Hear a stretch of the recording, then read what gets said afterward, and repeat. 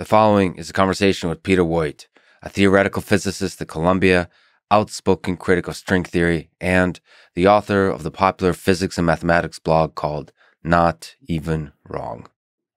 This is the Lex Fridman podcast. To support it, please check out our sponsors in the description. And now, here's my conversation with Peter Woit. You're both a physicist and a mathematician. So let me ask, what is the difference between physics and mathematics? Well, there's kind of a conventional understanding of the subject that they're two, quite different things. So that mathematics is about, making rigorous statements about these abstract things of mathematics and proving them rigorously. And physics is about, doing experiments and testing various models and that. But I think the more interesting thing is that there's a wide variety of what people do as mathematics, what they do as physics, and there's a significant overlap, and that I think is actually the much very, very interesting area. And if you go back kind of far enough to in history and look at figures like Newton or something, I mean, at that point you can't really tell, was Newton a physicist or a mathematician? The mathematicians will tell you he's a mathematician, the physicists will tell you he's a physicist, but He would say he's a philosopher. Yeah, that's interesting. But anyway, there was kind of no such distinction then. It's more of a modern thing. But anyway, I think these days there's a very interesting space in between the two. So in the story of the 20th century and the early 21st century, what is the overlap between mathematics and physics, would you say? Well, I think it's actually become very, very complicated. I think it's really interesting to see a lot of what my colleagues in the math department are doing. Most of what they're doing all sorts of different things, but most of them have some kind of overlap with physics or other. So, I mean, I'm personally interested in one particular aspect of this overlap, which I think has a lot to do with the most fundamental ideas about physics and about mathematics. But there's just you kind of see this really, really everywhere at this point. Which particular overlap are you looking at? Group theory? Yeah. So at least the way it seems to me that if you look at physics and look at our most successful laws of fundamental physics, they're really, they have a certain kind of mathematical structure. It's based upon certain kind of mathematical objects and geometry, connections and curvature, the spinors, the Dirac equation, and this very deep mathematics provides kind of a unifying set of ways of thinking that allow you to make a unified theory of physics. But the interesting thing is that if you go to mathematics and look at what's been going on in mathematics the last 50, 100 years, and even especially recently, there's similarly some kind of unifying ideas which bring together different areas of mathematics and which have been especially powerful in number theory recently. And there's a book, for instance, by Edward Frankel about love and math. And Oh yeah, that book's great. I recommend it highly. It's partially accessible, but there's a nice audiobook that I listened to while running an exceptionally long distance, like across the San Francisco bridge. And there's something magic about the way he writes about it. But some of the group theory in there is a little bit difficult. Yeah, that's the problem with any of these things. To kind of really say what's going on and make it accessible is very hard.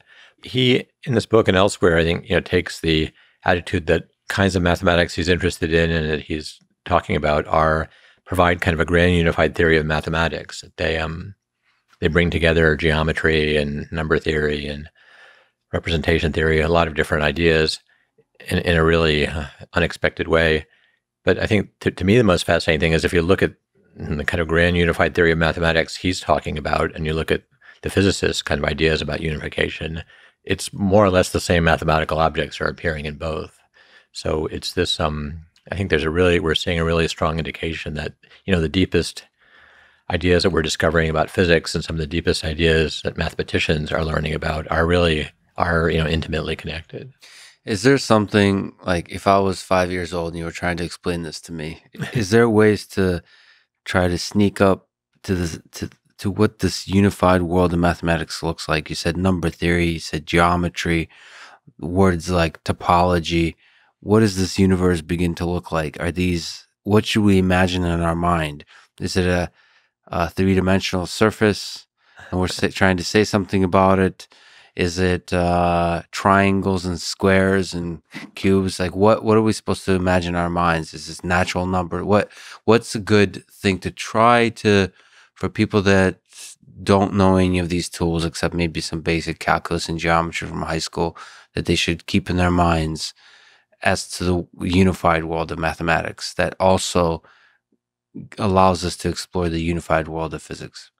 What I find kind of remarkable about this is the way in which we've discovered these ideas, but they're actually quite alien to our everyday understanding. We grow up in this three spatial dimensional world, and we have intimate understanding of certain kinds of geometry and certain kinds of things. But these things that we've discovered in both math and physics they're not at all close, have any obvious connection to kind of human everyday experience. They're really quite different. And I can say some of my initial fascination with this when I was young and starting to learn about it was actually exactly this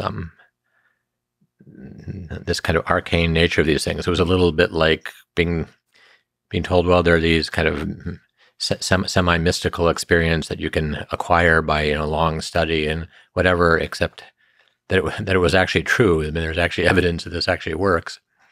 So I'm a little bit wary of trying to give people that kind of thing, because I think it's mostly misleading. But one thing to say is that that geometry is a large part of it, and maybe one interesting thing to say that's about some of the most recent ideas is that when we think about the geometry of our space and time, it's kind of three spatial and one time dimension. Physics is in some sense about something that's kind of four-dimensional in a way. Mm-hmm. And that a really interesting thing about some of the recent developments in number theory have been to realize that these ideas that we were looking at, naturally fit into a context where your theory is kind of four-dimensional. Geometry is a big part of this, and we know a lot and feel a lot about 2, 1, 2, 3-dimensional geometry. So wait a minute. So we can at least rely on the 4 dimensions of space and time and say that we can get pretty far by working in those 4 dimensions? I thought you were going to scare me that we're going to have to go to many, many, many, many more dimensions than that. My point of view, which goes against a lot of these ideas about unification, is that no, this is really everything we know about really is about 4 dimensions. That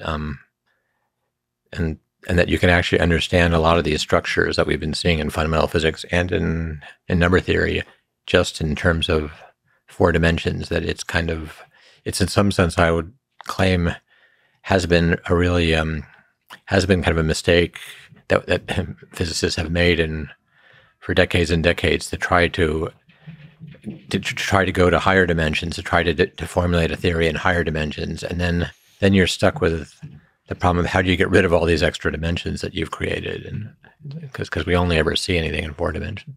That kind of thing leads us astray, you think? So creating all these extra dimensions just to give yourself extra degrees of freedom. Yeah, isn't that the process of mathematics, is to create all of these trajectories for yourself, but eventually you have to end up at like a final place. But it's okay to sort of create abstract objects on your path to proving something. Yeah, certainly. And from mathematicians' point of view, I mean, the kinds of mathematicians also are very different than physicists in that we like to develop very general theories. We like to, if we have an idea, we want to see what's the greatest generality in which you can talk about it. Mm-hmm. So from the point of view of most of the ways geometry is formulated by mathematicians, it really doesn't matter. It works in any dimension. We can do 1, 2, 3, 4, any number. There's no particular, for most of geometry, there's no particular special thing about 4. But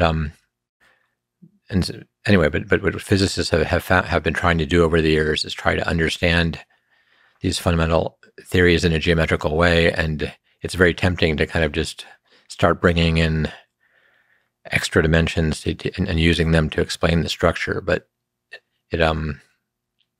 typically this attempt kind of founders because you just don't know.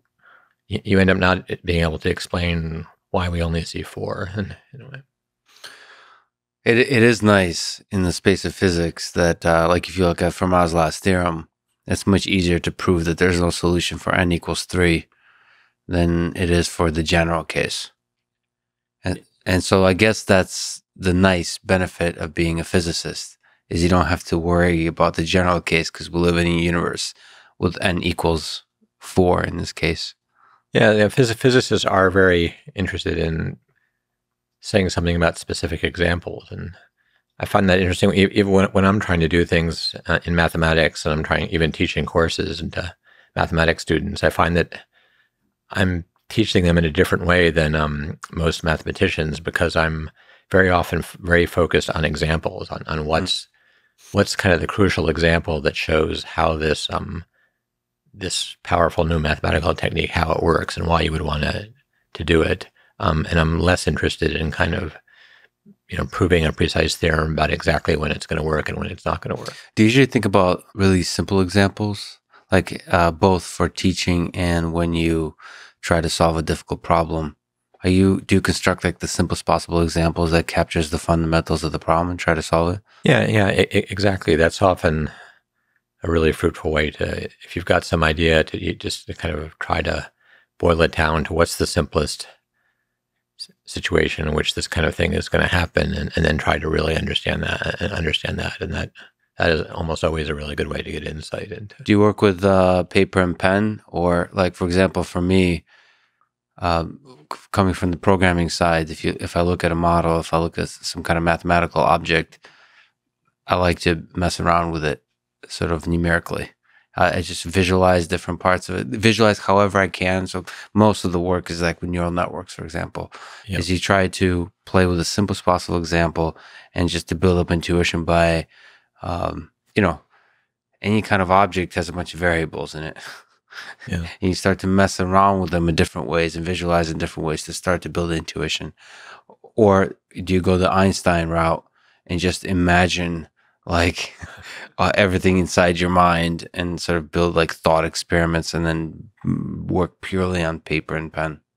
Well, the problem with this kind of stuff that I'm interested in is you rarely can kind of, it's rarely something that is really kind of, or even the simplest example, you can kind of see what's going on by looking at something happening in 3 dimensions. There's generally the structures involved are either they're more abstract, or if you try to kind of embed them in some kind of space and where you could manipulate them in some kind of geometrical way, it's going to be a much higher dimensional space. So even simple examples, embedding them into 3-dimensional space, you're losing a lot. Yeah, but to capture what you're trying to understand about them, you have to go to 4 or more dimensions. So it starts to get to be hard to. I mean, you can train yourself to try it as much as to kind of think about things in your mind. And I often use pad and paper, and if I'm in my office, I often use the blackboard. And you are kind of drawing things, but they're really kind of more abstract representations of how things are supposed to fit together, and they're not really, unfortunately, not just kind of really living in 3 dimensions where you can. Are we supposed to be sad or excited by the fact that our human minds can't fully comprehend the kind of mathematics you're talking about? I mean, what do we make of that? I mean, to me, that makes me quite sad. It makes it seem like there's a giant mystery out there that we'll never truly get to experience directly. It is kind of sad, how difficult this is. I mean, or I would put it a different way, that most questions that people have about this kind of thing, you can give them a really a true answer and really understand it, but the problem is one more of time. It's like, yes, I could explain to you how this works, but you'd have to be willing to sit down with me and work at this repeatedly for hours and days and weeks, and it's just going to take that long for your mind to really wrap itself around what's going on, and that does make things inaccessible, which is sad. But it's just kind of part of life that we all have a limited amount of time, and we have to decide what we're gonna spend our time doing. speaking of a limited amount of time, we only have a few hours, maybe a few days together here on this podcast. And let me ask you the question of amongst many of the ideas that you work on in mathematics and physics, what do you use the most beautiful idea, or one of the most beautiful ideas, maybe a surprising idea? And once again, unfortunately, the way life works, we only have a limited time together to try to convey such an idea. Okay. Well, actually, let me just tell you something which I'm tempted to kind of start trying to explain what I think is this most powerful idea that brings together math and physics, ideas about groups and representations and how it fits in quantum mechanics. But in some sense, I wrote a whole textbook about that, and I don't think we really have time to get very far into it. So, well, can I actually, on a small tangent, you did write a paper towards a grant unified theory of mathematics and physics. Maybe you could step there first. What is the key idea in that paper? Well, I think we've kind of gone over that. I think that the key idea is what we were talking about earlier, that that just kind of a claim that if you look and see have been successful ideas in unification in physics over the last 50 years or so, and what has been happening in mathematics, and the kind of thing that Frankel's book is about, that these are very much the same kind of mathematics. And so it's kind of an argument that there really is, you shouldn't be looking to unify just math or just fundamental physics, but taking inspiration for looking for new ideas in fundamental physics, that they are going to be in the same direction of getting deeper into mathematics and looking for more inspiration in mathematics from these successful ideas about fundamental physics. Could you put words to sort of the disciplines we're trying to unify? So you said number theory. Are we literally talking about all the major fields of mathematics? So it's like the number theory, geometry, like differential geometry, topology. Like, yeah. So one name for this that this is acquired in mathematics is the so-called Langlands program. Mm-hmm. And so this started out in mathematics. It's that, Robert Langlands kind of realized that a lot of what people were doing that was starting to be really successful in number theory in the 60s, and so that this actually was, anyway, that this could be thought of in terms of these ideas about symmetry in groups and representations, and in a way that was also close to some ideas about geometry. And then more later on in the 80s and 90s, there was something called geometric Langlands, that people realized that you could take what people have been doing in number theory in Langlands and just forget about the number theory and ask, what is this telling you about geometry? Mm-hmm. And you get some new insights into certain kinds of geometry that way. So that's kind of the name for this area, is Langlands and geometric Langlands. And just recently, in the last few months, there's been there's kind of a really major paper that appeared by Peter Schulze and Laurent Fargue, where they, made, a serious advance in trying to understand a very much kind of a local problem of what happens in number theory near a certain prime number. And they turned this into a problem of exactly the kind that geometric Langlands people had been doing, these kind of pure geometry problem. And they found, by generalizing the mathematics, they could actually reformulate it in that way, and it worked perfectly well. So. One of the things that makes me sad is, I'm a pretty knowledgeable person what is it? At least I'm in the neighborhood of like theoretical computer science, right? And it's still way out of my reach. And so many people talk about, like, Langlands, for example, is one of the most brilliant people in mathematics, and just really admire his work. And it's like almost I can't hear the music that he composed, and it makes me sad. Yeah. Well, I think that unfortunately it's not just you. It's, I think, even most mathematicians really don't actually understand what this is about. The group of people who really understand all these ideas. And so, for instance, this paper of Schulze and Fargue that I was talking about, the number of people who really actually understand how that works is, anyway, very, very small. And so I think even you find, if you talk to mathematicians and physicists, even they will often feel that, there's this really interesting sounding stuff going on, and which I should be able to understand. It's kind of in my own field I have a PhD in, but it still seems it's pretty clearly far beyond me right now. Well, if we can step into back to the question of beauty, is there an idea that maybe is a little bit smaller that you find beautiful in the space of mathematics or physics? There's an idea that, I kind of got a physics PhD and spent a lot of time learning about mathematics. And I guess it was embarrassing that I hadn't really actually understood this very simple idea until I kind of learned it when I actually started teaching math classes, which is that maybe maybe there's a simple way to explain kind of the fundamental way in which algebra and geometry are connected. So you normally think of geometry as about these spaces and these points, and you think of algebra as this very abstract thing with these abstract objects that satisfy certain kinds of relations. You can multiply them and add them and do stuff, but it's completely abstract. There's nothing geometric about it. But the kind of really fundamental idea is that unifies algebra and geometry is to think whenever anybody gives you what you call in algebra, some abstract thing of things that you can multiply and add, that you should ask yourself, is that algebra the space of functions on some geometry? So one of the most surprising examples of this, for instance, is a standard kind of thing that seems to have nothing to do with geometry is the integers. So you can multiply them and add them. It's an algebra, but seems to have nothing to do with geometry. But it turns out, but if you ask yourself this question and ask, are integers, can you think, if somebody gives you an integer, can you think of it as a function on some space, on some geometry? And it turns out that yes, you can. And the space is the space of prime numbers.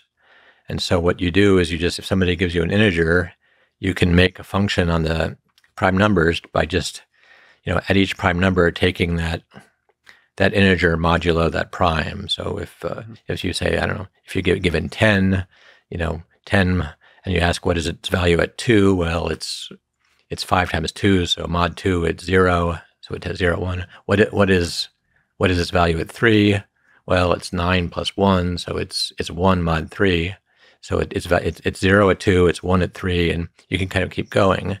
And so this is really kind of a truly fundamental idea. It's at the basis of what's called algebraic geometry, and it just links these two parts of mathematics that look completely different. And it's just an incredibly powerful idea, and so much of mathematics emerges from this kind of simple relation. So you're talking about mapping from one discrete space to another. So for a second, I thought perhaps mapping like a continuous space to a discrete space, like functions over a continuous space. Well, you can take, if somebody gives you a space, you can say, well, and this is part of the same idea. The part of the same idea is that if you try and do geometry and somebody tells you, here's a space, that what you should do is you should say, wait a minute, maybe I should be trying to solve this using algebra. And so if I do that, the way to start is you give me the space, I start to think about the functions on the space. Okay, so to each point in the space, I associate a number. I can take different kinds of functions and different kinds of values, but basically functions on a space. So what this insight is telling you is that if you're a geometer, often the way to work is to change your problem into algebra by changing your space. Stop thinking about your space and the points in it, and think about the functions on it. Got it. And if you're an algebraist and you've got these abstract algebraic gadgets that you're multiplying and adding, say, wait a minute, are those gadgets? Can I think of them in some way as a function on a space? What would that space be, and what kind of functions would they be? And that going back and forth really brings these two completely different looking areas of mathematics together. Do you have particular examples where it allowed to prove some difficult things by jumping from one to the other? Is that something that's a part of modern mathematics, where such jumps are made? Oh yeah, so this is kind of all the time. Much of modern number theory is kind of based on this idea. But and when you start doing this, you start to realize that you need, what simple things on one side of the algebra start to require you to think about the other side, about geometry, in a new way. You have to kind of get a more sophisticated idea about geometry. Or if you start thinking about the functions on a space, you may need a more sophisticated kind of algebra, but in some sense, I mean, much or most of modern number theory is based upon this move to geometry, and there's also a lot of geometry and topology is also based upon change. If you want to understand the topology of something, you look at the functions, you do de Rham cohomology, and you get the topology. Yeah. Anyway. Well, let me ask you then the ridiculous question. You said that this idea is beautiful. Can you formalize the definition of the word beautiful, and why is this beautiful? Like, first, why is this beautiful, and second, what is beautiful? Yeah, well, I think there are many different things you can find beautiful for different reasons. I mean, I think in this context, the notion of beauty, I think, really is just kind of that an idea is beautiful if it packages a huge amount of kind of power and information into something very simple. So in some sense, you can almost kind of try and measure it in the sense of, what are the implications of this idea? What non-trivial things does it tell you versus, how simply can you express the idea? And so the level of compression, what is it, correlates with beauty? Yeah, that's one aspect of it. Mm-hmm. And so you can start to tell that an idea is becoming uglier and uglier as you start kind of having to, it doesn't quite do what you want, so you throw in something else to the idea, and you keep doing that until you get what you want. But that's how you know you're doing something uglier and uglier, when you have to kind of keep adding in more into what was originally a fairly simple idea and making it more and more complicated to get what you want. Okay, so let's put some philosophical words on the table and try to make some sense of them. One word is beauty. Another one is simplicity, as you mentioned. Another one is truth. Uh-huh. So do you have a sense, if I give you two theories, one is simpler, one is more complicated, do you have a sense of which one is more likely to be true, to capture deeply the fabric of reality? The simple one or the more complicated one? I think all of our evidence, what we see in the history of the subject, is the simpler one, though often it's a surprise. It's simpler in a surprising way, but anyway, when the kind of best theories we've been coming up with are ultimately, when properly understood, relatively simple and much simpler than you would expect them to be. Do you have a good explanation why that is? Is it just because humans want it to be that way? Are we just like ultra biased, and we just kind of convince ourselves that simple is better because we find simplicity beautiful? Or is there something about our actual universe that at the core is simple? My own belief is that there is something about a universe that's simple, and as I was trying to say, that there is some kind of fundamental thing about math, physics, and all this picture, which is which is in some sense simple. I mean, it's true that it's of course true that our minds are very limited and can certainly do certain things and not others. So it's in principle possible that there's some great insight. There are a lot of insights into the way the world works, which aren't accessible to us because that's not the way our minds work. We don't, and that what we're seeing, this kind of simplicity, is just because that's all we ever have any hope of seeing. But so there's a brilliant physicist by the name of Sabine Hassenfelder who both agrees and disagrees with you. I suppose agrees that the final answer will be simple. Yeah. But simplicity and beauty leads us astray in the local pockets of scientific progress. Do you agree with her disagreement? Do you disagree with her agreement? And agree with the agreement? Yes, I found it was really fascinating reading her book, and anyway, I was finding disagreeing with a lot. But then at the end, when she says, "Yes, when we find when we actually figure this out, it will be simple." So we agree in the end. But does beauty lead us astray, which is the core thesis of her work in that book? I guess I do disagree with her on that so much. I don't think, and I actually fairly strongly disagree with her about sometimes the way she'll refer to math. And so the problem is, physicists and people in general just refer to it as math, and they're often they're often meaning not what I would call math, which is the interesting ideas of math, but just some complicated calculation.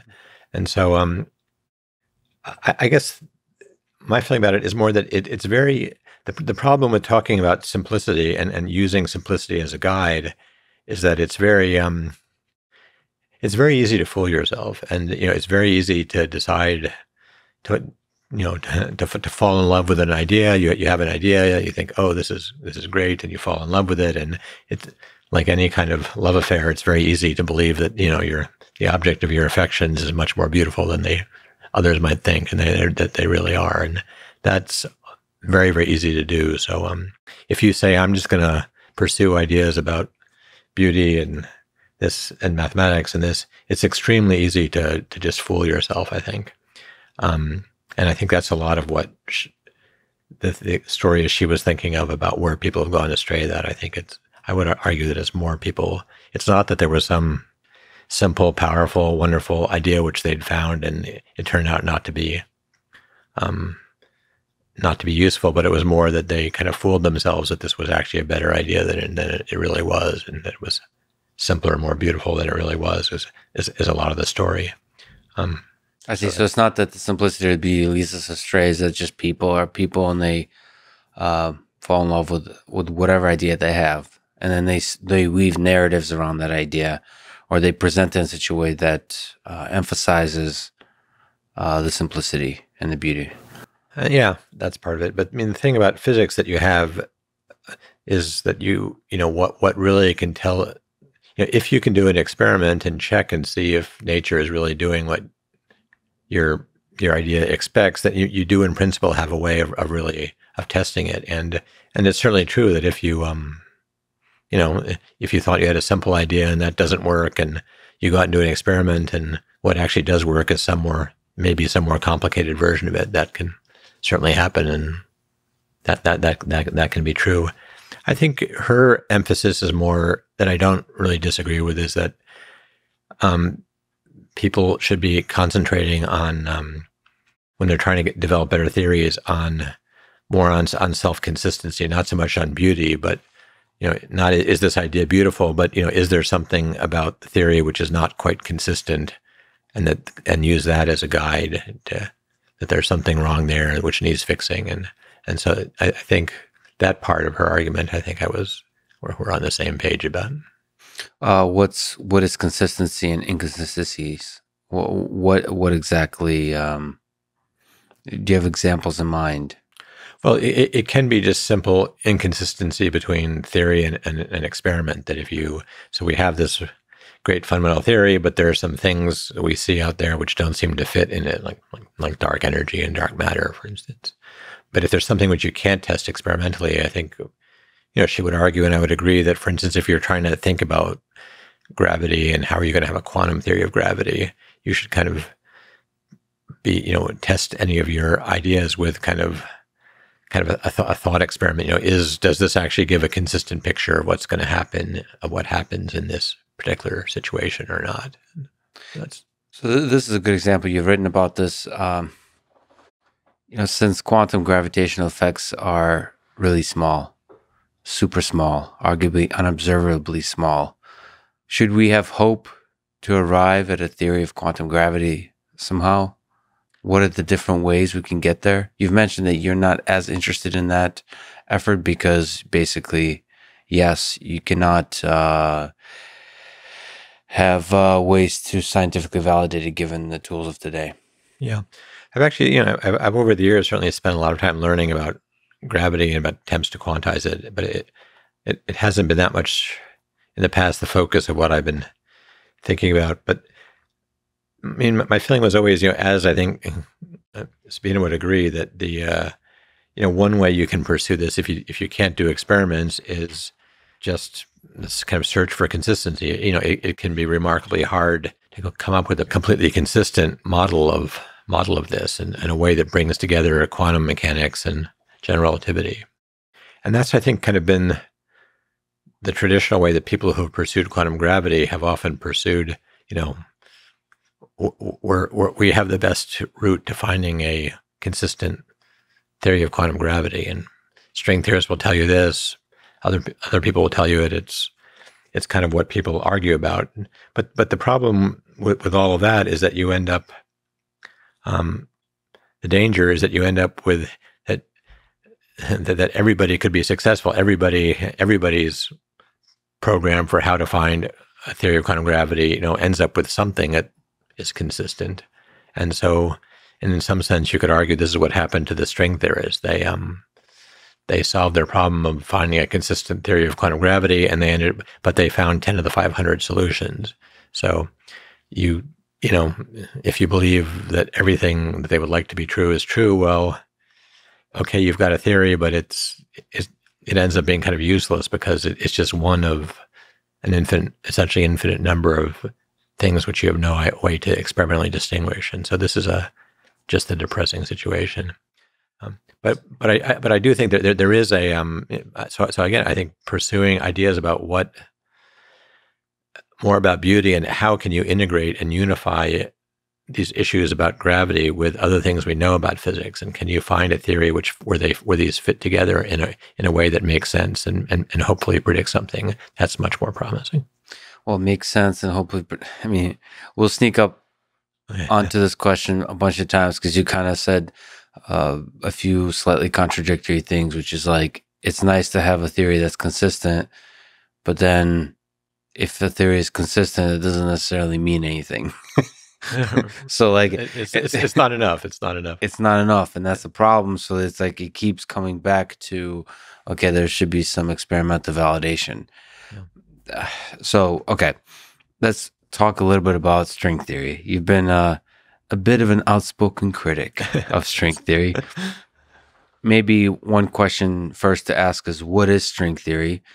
And beyond that, why is it wrong?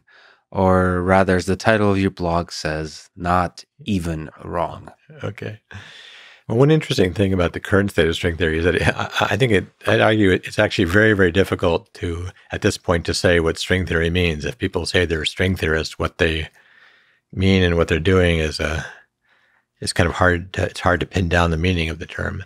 But the initial meaning, I think, goes back to there was kind of a series of developments starting in 1984 in which people felt that they had found a unified theory of a so-called standard model of all the standard well-known kind of particle interactions and gravity, and it all fit together in a quantum theory, and that you could do this in a very specific way by, instead of thinking about having a quantum theory of particles moving around in space-time, think about quantum theory of kind of one-dimensional loops moving around in space-time, so-called strings.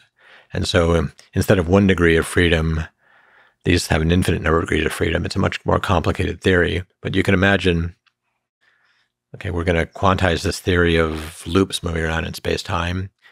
And what they found is that you could do this, and you could relatively straightforwardly make sense of such a quantum theory, but only if space and time together were 10-dimensional. And so then you had this problem, again, the problem I referred to at the beginning of, okay, now once you make that move, you got to get rid of 6 dimensions. And so the hope was that you could get rid of the 6 dimensions by making them very small, and that consistency of the theory would require that these 6 dimensions satisfy a very specific condition called being a Calabi-Yau manifold, and that we knew very, very few examples of this. So what got a lot of people very excited back in 84, 85 was the hope that you could just take this 10-dimensional string theory and find one of a limited number of possible ways of getting rid of 6 dimensions by making them small, and then you would end up with an effective 4-dimensional theory which looked like the real world. This was the hope. So then there's a very long story about what happened to that hope over the years. I mean, I would argue, and part of the point of the book and its title was that that this ultimately was a failure. That you ended up that this idea just didn't. There ended up being just too many ways of doing this, and you didn't know how to do this consistently. that it was kind of not even wrong in the sense that you couldn't even you never could pin it down well enough to actually get a real falsifiable prediction out of it that would tell you it was wrong. But it was kind of in the realm of ideas which initially look good, but the more you look at them, they just they don't work out the way you want, and they don't actually end up carrying the power or that you originally had this vision of. And yes, the book title is not even wrong. Your excellent blog title is not even wrong. Okay, but there's nevertheless been a lot of excitement about string theory through the decades, as you mentioned.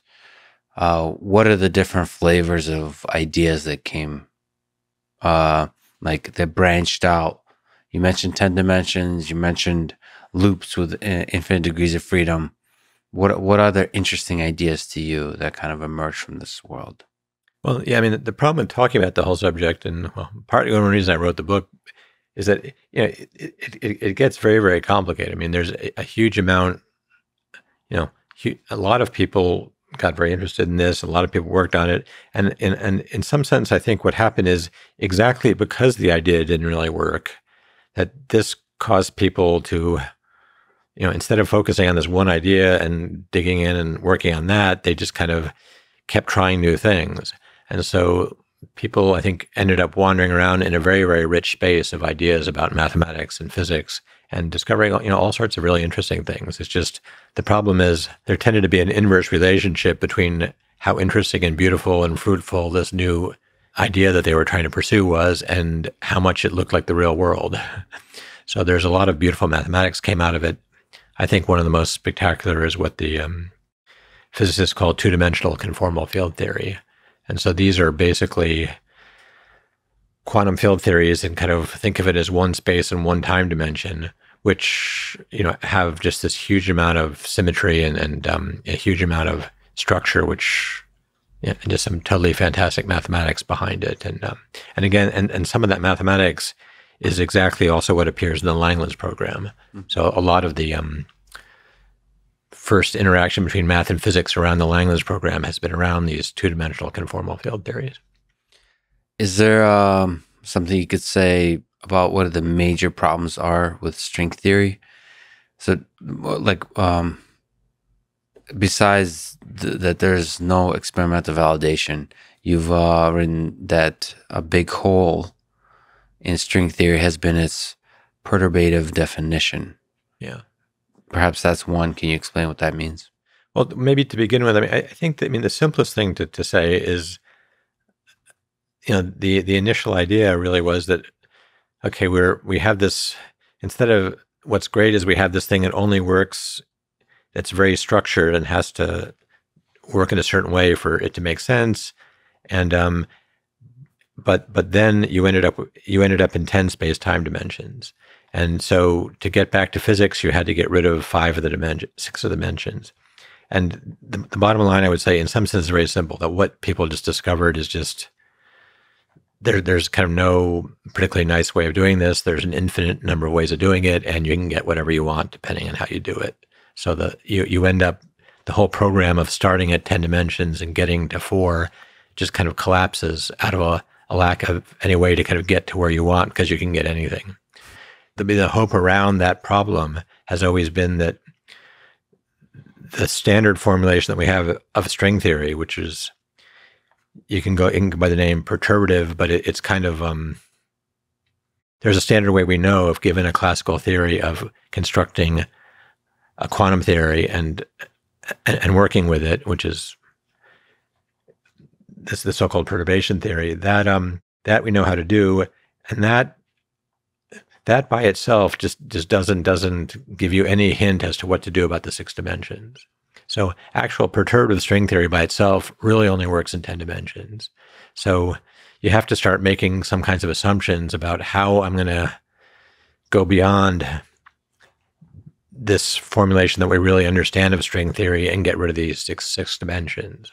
So kind of the simplest one was the Calabi-Yau postulate, but when that didn't really work out, people have tried more and more different things, and the hope has always been that the solution to this problem would be that you would find a deeper and better understanding of what string theory is that would actually go beyond this perturbative expansion, and which would generalize this, and that once you had that, it would solve this problem of it would pick out what to do with the 6 dimensions. How difficult is this problem? So, if I could restate the problem, it seems like there's a very consistent physical world operating in 4 dimensions. And how do you map a consistent physical world in 10 dimensions to a consistent physical world in 4 dimensions? Right. And how difficult is this problem? Is that something you can even answer?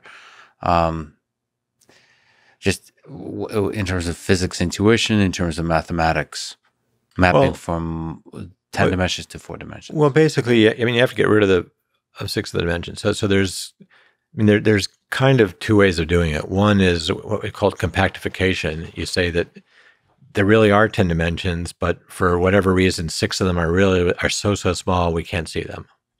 So you basically start out with 10 dimensions, and what we call, make 6 of them not go out to infinity, but just kind of a finite extent, and then make that size go down so small it's unobservable. But that's a math trick.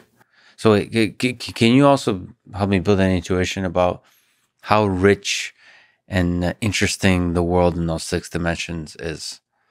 So compactification seems to imply that it's not very interesting. Well, no, but the problem is that what you learn if you start doing mathematics and looking at geometry and topology and more dimensions is that, I mean, asking the question like, what are all possible 6-dimensional spaces? It's kind of an unanswerable question. It's just, I mean, it's even kind of technically undecidable in some way. There are too many things you can do with all these.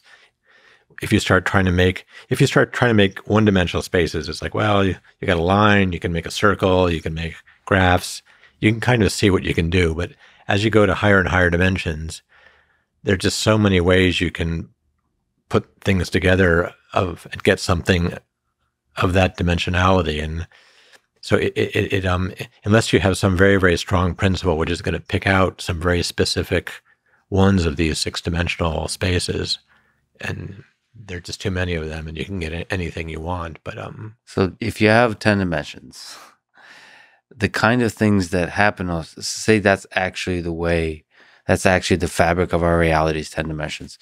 There's a limited set of behaviors of objects. I don't even know what the right terminology to use that can occur within those dimensions, like in reality. Yeah. And so, like, what I'm getting at is like, is there some consistent constraints? So if you have some constraints that map to reality, then you can start saying like, dimension number 7 is kind of boring. All the excitement happens in the spatial dimensions 1, 2, 3. Yeah. And time is also kind of boring. Yeah. And like some are more exciting than others. Or we can use our metric of beauty. Some dimensions are more beautiful than others. Once you have an actual understanding of what actually happens in those dimensions in our physical world, as opposed to sort of all the possible things that could happen. In some sense, I mean, just the basic fact is you need to get rid of them. We don't see them. So you need to somehow explain them. The main thing you're trying to do is to explain why we're not seeing them. And so you have to come up with some theory of these extra dimensions and how they're going to behave. And string theory gives you some ideas about how to do that. But the bottom line is where you're trying to go with this whole theory you're creating is to just make all of its effects essentially unobservable. So it's not a really, it's an inherently kind of dubious and worrisome thing that you're trying to do there. Why are you just adding in all this stuff and then trying to explain why we don't see it? I mean, it just... This may be a dumb question, but is this an obvious thing to state that those 6 dimensions are unobservable, or anything beyond 4 dimensions is unobservable? Or do you leave a little door open to saying the current tools of physics, and obviously our brains are unable to observe them, but we may need to come up with methodologies for observing them. So as opposed to collapsing your mathematical theory into 4 dimensions, or leaving the door open a little bit to, maybe we need to come up with tools that actually allow us to directly measure those dimensions. Yes, I mean, you can certainly ask, assume that we've got look at models with more dimensions and ask, what would the observable effects? How would we Right. know this? And then you go out and do experiments. So, for instance, you have gravitationally, you have an inverse square law of forces. Okay, if you had more dimensions, that inverse square law would change to something else. So you can go and start measuring the inverse square law and say, okay, inverse square law is working, but maybe if I get, and it turns out to be actually kind of very, very hard to measure gravitational effects at even kind of, somewhat macroscopic distances because they're so small. Mm-hmm. So you can start looking at the inverse square law and start trying to measure it at shorter and shorter distances and see if there were extra dimensions at those distance scales, you would start to see the inverse square law fail. And so people look for that. And again, you don't see it, but there's all sorts of experiments of this kind you can imagine which test for effects of extra dimensions at different distance scales, but none of them, they all just don't work. Nothing yet. Nothing yet. But you can say, but it's just much smaller. You can say that. Which, by the way, makes LIGO and the detection of gravitational waves quite an incredible project. Yeah. Ed Witten is often brought up as one of the most brilliant mathematicians and physicists ever. What do you make of him and his work on string theory? Well, I think he's a truly remarkable figure. I've had the pleasure of meeting him first when he was a postdoc, and he's a just completely amazing mathematician and physicist, and he's quite a bit smarter than just about any of the rest of us, and also more hardworking. And it's a kind of frightening combination to see how much he's been able to do. And but I would actually argue that his greatest work, the things that he's done that have been of just this mind-blowing significance of giving us, he's completely revolutionized some areas of mathematics.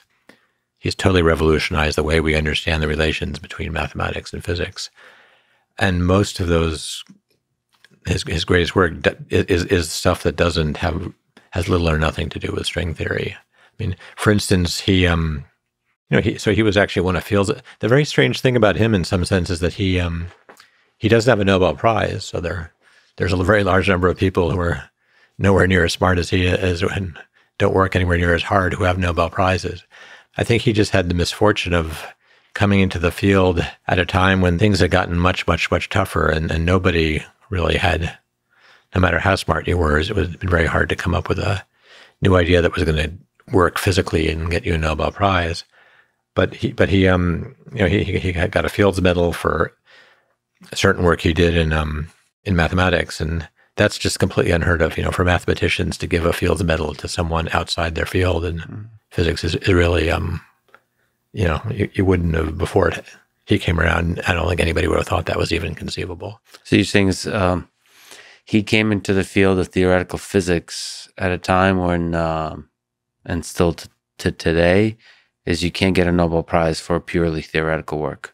The specific problem of trying to do better than the standard model is just this insanely successful thing, and it kind of came together in 1973, pretty much.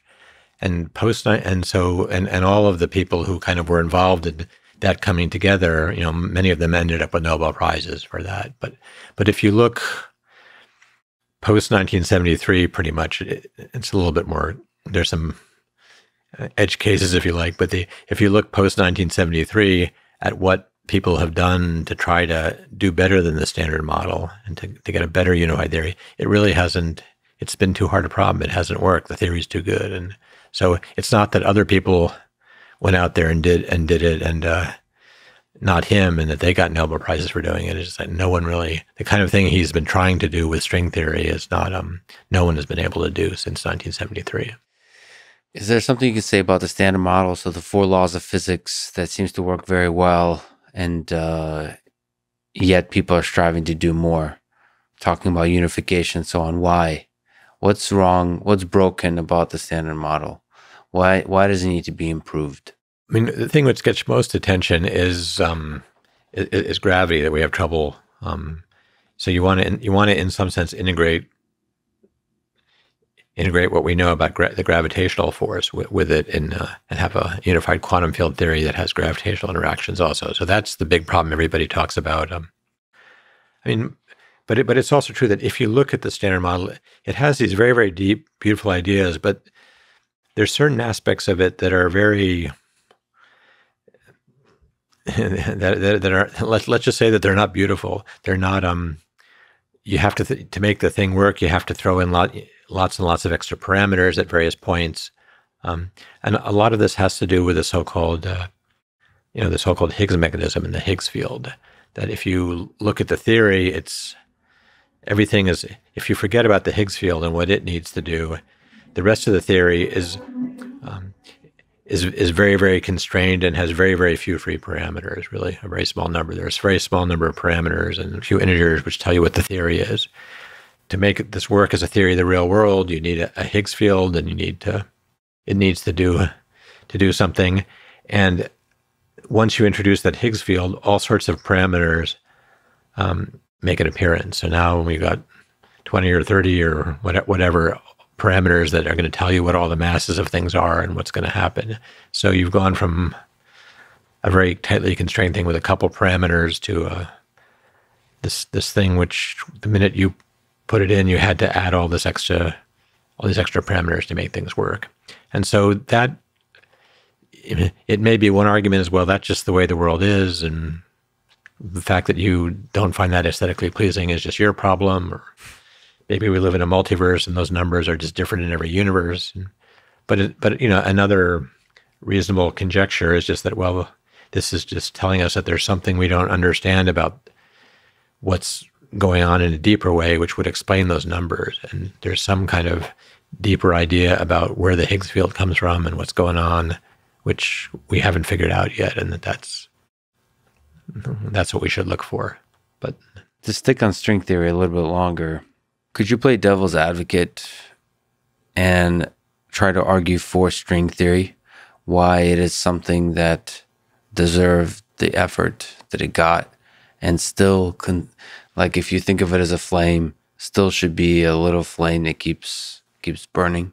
Well, I think the most positive argument for it is all the all sorts of new ideas about mathematics and about parts of physics really emerged from it. So it was very a fruitful source of ideas. And I think this is actually one argument you'll definitely, which I kind of agree with, you'll hear from Witten and from other string theorists, that this is just such a fruitful and inspiring idea, and it's led to so many other different things coming out of it that there must be something right about this. And yeah, that's okay. That anyway, I think that's probably the strongest thing that they've got. But you don't think there's aspects to it that could be neighboring to a theory that does unify everything, to a theory of everything? Like it may not be exactly the theory, but sticking on it longer might get us closer to the theory of everything. Well, the problem with it now really is that you really don't know what it is now.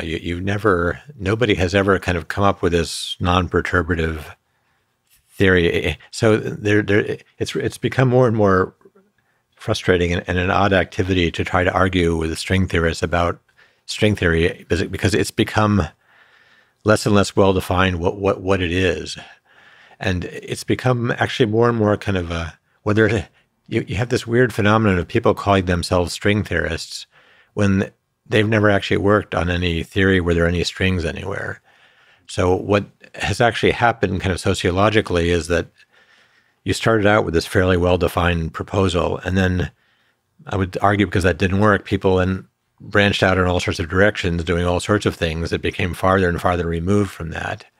And for sociological reasons, the ones who kind of started out or were trained by the people who worked on that have now become this string theorists, but it's become almost more kind of a tribal denominator than a thing. So it's very hard to know what you're arguing about when you're arguing about string theory these days. Well, to push back on that a little bit, I mean, string theory, it's just a term, right? It doesn't, like, you could, this is the way language evolves. is it could start to represent something more than just the theory that involves strings. It could represent the effort to unify the laws of physics, right? Yeah. At high dimensions with these super tiny objects, right, or something like that. I mean, we can sort of put string theory aside. So, for example, neural networks in the space of machine learning, there was a time when they were extremely popular. They became much, much less popular to a point where if you mention neural networks, you're getting no funding, and you're not going to be respected at conferences. And then once again, neural networks became all the rage about 10, 15 years ago. And it goes up and down. And a lot of people would argue that using terminology like machine learning and deep learning is often misused, overgeneral. Everything that works is deep learning. Everything that doesn't isn't. Yeah. Or something like that. That's just the way. Again, we're back to sociological things. But I guess what I'm trying to get at is if we leave the sociological mess aside, do we throw out the baby with the bathwater? Is there some, besides the side effects of nice ideas from the Ed Wittens of the world, is there some core truths there that we should stick by in the full beautiful mess of a space that we call string theory, that people call string theory? You're right. It is kind of a common problem that, how what you call some field changes and evolves and in interesting ways as the field changes. But I mean, I guess what I would argue is the initial understanding of string theory that was quite specific. We're talking about a specific idea, 10-dimensional superstrings compactified in 6 dimensions. That, to my mind, the really bad thing that's happened to the subject is that it's hard to get people to admit, at least publicly, that was a failure, that this really didn't work. And so de facto, what people do is people stop doing that and they start doing more interesting things, but they keep talking to the public about string theory and referring back to that idea and using that as kind of the starting point and as kind of the place where the whole tribe starts and everything comes from. And so the problem with this is that having as your initial name and what everything points back to something which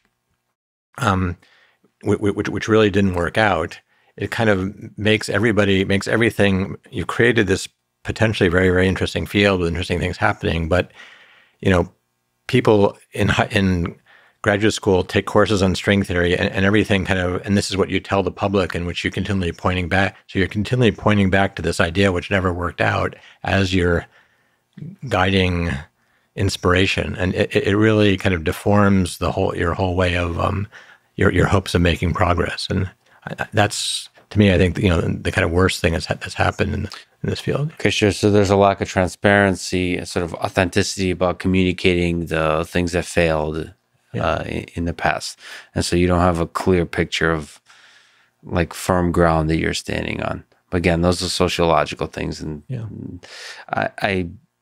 there's a bunch of questions I want to ask you. So one, what's your intuition about why the original idea failed? So what can you say about why you're pretty sure it has failed?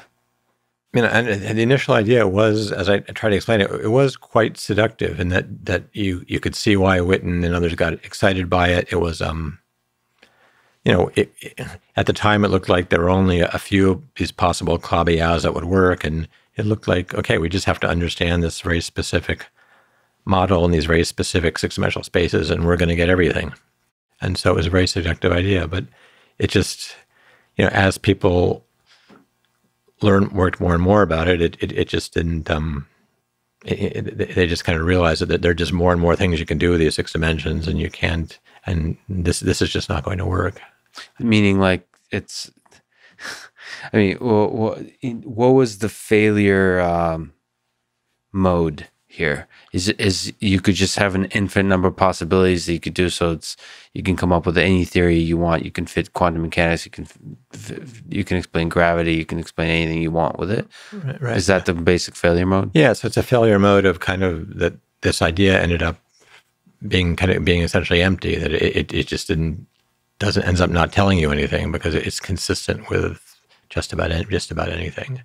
And so, I mean, there's a complex. If you try and talk with string theorists about this now, I mean, there's a long argument over this about whether, oh no, maybe there still are constraints coming out of this idea or not, or maybe we live in a multiverse and everything is true anyway. So there are various ways you can kind of that string theorists have kind of react to this kind of argument that I'm making.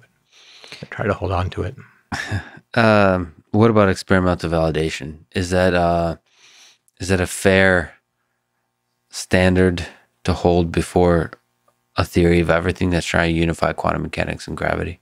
Yeah, I mean, ultimately, to be really convinced that that on some new idea about unification really works, you need some kind of you need to look at the real world and see that this is telling you something true about it. I mean, either telling you that if you do some experiment and go out and do it, you'll get some unexpected result, and that's the kind of gold standard, or it may be just that, like all those numbers that we don't know how to explain, it will show you how to calculate them. I mean, it can be various kinds of experimental validation, but that's certainly ideally what you're looking for. How tough is this, do you think, for a theory of everything, not just string theory, so for something that unifies gravity and quantum mechanics? So the very big and the very small. Is this, let me ask it one way, is it a physics problem, a math problem, or an engineering problem? My guess is it's a combination of a physics and a math problem that you really need. It's not really engineering. It's not like there's some kind of well-defined thing you can write down and we just don't have enough computer power to do the calculation. That's not the kind of problem it is at all. But the question is, what mathematical tools you need to properly formulate the problem is unclear. So one reasonable conjecture is the reason that we haven't had any success yet is just that we're missing certain physical ideas, or we're missing certain mathematical tools, or some combination of them, which we need to kind of properly formulate the problem and see that it has a solution that looks like the real world. But those you need, I guess you don't, but there's a sense that you need both gravity, like all the laws of physics, to be operating on the same level. So it feels like you need an object like a black hole or something like that in order to make predictions about. Otherwise, you're always making predictions about disjoint phenomena. Or can you do that as long as the theory is consistent and doesn't have special cases for each of the phenomena? Well, your theory should, I mean, if your theory is going to include gravity, our current understanding of gravity is that you should have, there should be black hole states in it. You should be able to describe black holes in this theory. And just one aspect that people have concentrated a lot on is just this kind of questions about if your theory includes black holes like it's supposed to, and it includes quantum mechanics, then there's certain kind of paradoxes which come up. And so that's been a huge focus of kind of quantum gravity work has been just those paradoxes. But so stepping outside of string theory, can you just say first at a high level, what is a theory of everything? What does a theory of everything seek to accomplish? Well, I mean, this is very much a kind of reductionist point of view in the sense that, so it's not a theory. This is not going to explain to you, anything. It doesn't really, this kind of theory of everything we're talking about doesn't say anything interesting, particularly about like macroscopic objects, about what the weather is going to be tomorrow, or, things that are happening at this scale. But just what we've discovered is that as you look at the universe, it kind of, if you kind of you can start breaking it apart into, and you end up with some fairly simple pieces, quanta, if you like, and which are interacting in some fairly simple way. And so what we mean by the theory of everything is a theory that describes all the correct objects you need to describe what's happening in the world, and describes how they're interacting with each other at a most fundamental level. How you get from that theory to describing some macroscopic, incredibly complicated thing is there. That becomes, again, more of an engineering problem, and you may need machine learning, or you may, a lot of very different things to do it. But Well, I don't even think it's just engineering. It's also science. One thing that I find kind of interesting talking to physicists is a little bit. There's a little bit of hubris. So some of the most brilliant people I know are physicists, both philosophy and just in terms of mathematics, in terms of understanding the world. But there's a kind of either a hubris, or what would I call it? Like a confidence that if we have a theory of everything, we will understand everything. Like, this is the deepest thing to understand. And I would say, and like the rest is details, right? That's the old Rutherford thing. But to me, there's like, this is like a cake or something. There's layers to this thing, and each one has a theory of everything. Yeah. Like at every level, from biology, like how life originates, that itself, like complex systems. Yeah. Like that in itself is like this gigantic thing that requires a theory of everything. And then there's in the space of humans, psychology, like intelligence, collective intelligence, the way it emerges among species, that feels like a complex system that requires its own theory of everything. On top of that is things like in the computing space, artificial intelligence systems, like that feels like it needs a theory of everything. And it's almost like once we come up with a theory of everything that explains the basic laws of physics that gave us the universe, even stuff that's super complex, like how the universe might be able to originate, even explaining something that you're not a big fan of, like multiverses or stuff that we don't have any evidence of yet. Yeah. Still, we won't be able to have a strong explanation of why food tastes delicious. Oh yeah, no. Anyway, I agree completely. I mean, there is something kind of completely wrong with this terminology of theory of everything. It's not. It's really, in some sense, a very bad term, very hubristic and bad terminology, because it's not. This is explaining. This is a purely kind of reductionist point of view, that you're trying to understand certain very specific kind of things, which, in principle, other things, emerge from. But to actually understand how anything emerges from this it can't be understood in terms of this underlying fundamental theory is going to be hopeless in terms of kind of telling you what about this this various emergent behavior. And as you go to different levels of explanation, you're going to need to develop new, completely different ideas, completely different ways of thinking. And I guess there's the famous kind of Phil Anderson's slogan is that more is different. And that, so it's just even once you understand what a couple of things, if you have a collection of stuff and you understand perfectly well how each thing is interacting with it, with the others, what the whole thing is going to do is just a completely different problem. It's just not, and you need completely different ways of thinking about it. What do you think about this? I got to ask you, at a few different attempts at a theory of everything, especially recently. So I've been, for many years, a big fan of cellular automata of complex systems, and obviously, because of that, a fan of Stephen Wolfram's work in that space. But he's recently been talking about a theory of everything through his physics project, essentially. Yeah. What do you think about this kind of discrete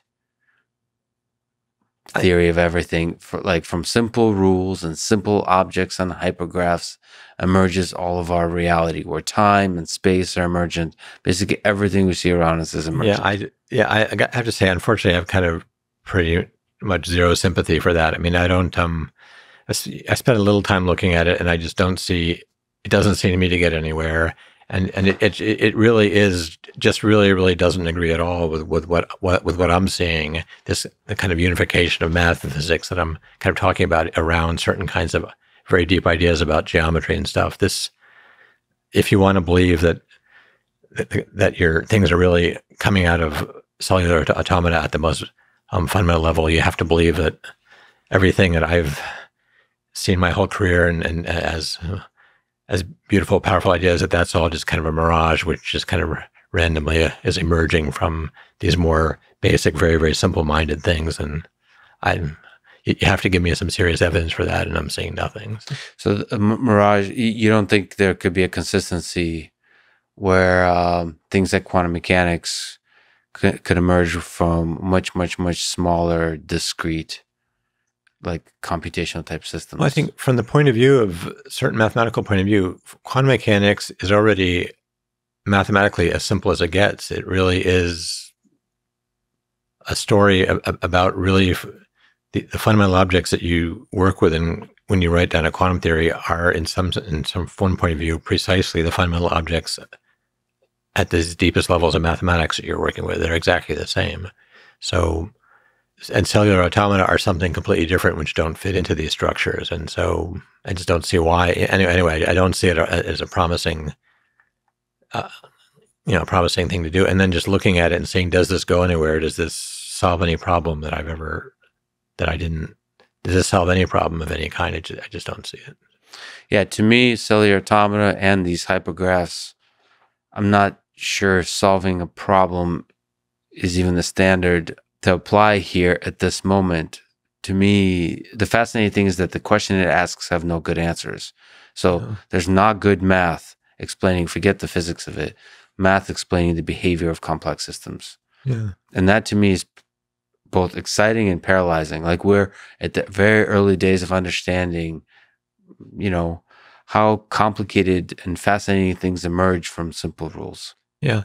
And I agree. I think that is a truly great problem. And depending where it goes, it may be, it may start to develop some kind of connections to the things that I've kind of found more fruitful and hard to know. It just, I think a lot of that area, I kind of strongly feel I best not say too much about it, because I don't know too much about it. And again, we're back to this original problem that, your time in life is limited. You have to figure out what you're going to spend your time thinking about. And that's something I just never seen enough to convince me to spend more time thinking about. Well, also timing. It's not just that our time is limited, but the timing of the kind of things you think about. There's some aspect to cellular automata, these kinds of objects, that it feels like we're very many years away from having big breakthroughs on.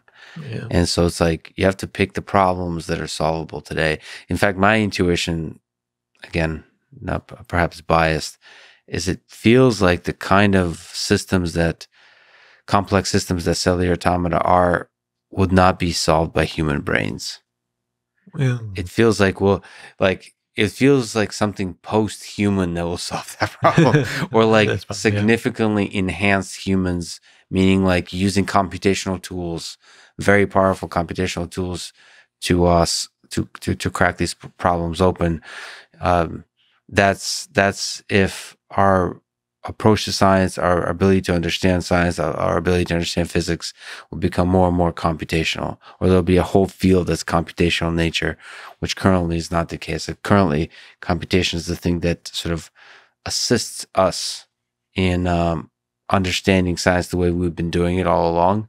But if there's a whole new, that Wolfram new kind of science, right? It's a little bit dramatic, but if computers could do science on their own, computational systems, perhaps that's the way they would do the science. They would try to understand the cellular automata, and that feels like we're decades away. So perhaps it'll crack open some interesting facets of this physics problem, but it's very far away. So timing is everything. That's perfectly possible. Yeah. Well, let me ask you then, in the space of geometry, I don't know how well you know Eric Weinstein. Oh, quite well, yeah. What are your thoughts about his geometric unity and the space of ideas that he's playing with in his proposal for a theory of everything? Well, I think that he fundamentally has, I think, the same problems that everybody has had trying to do this. And, they're really versions of the same problem that you try to get unity by putting everything into some bigger structure. So he's has some other ones that are not so conventional that he's trying to work with.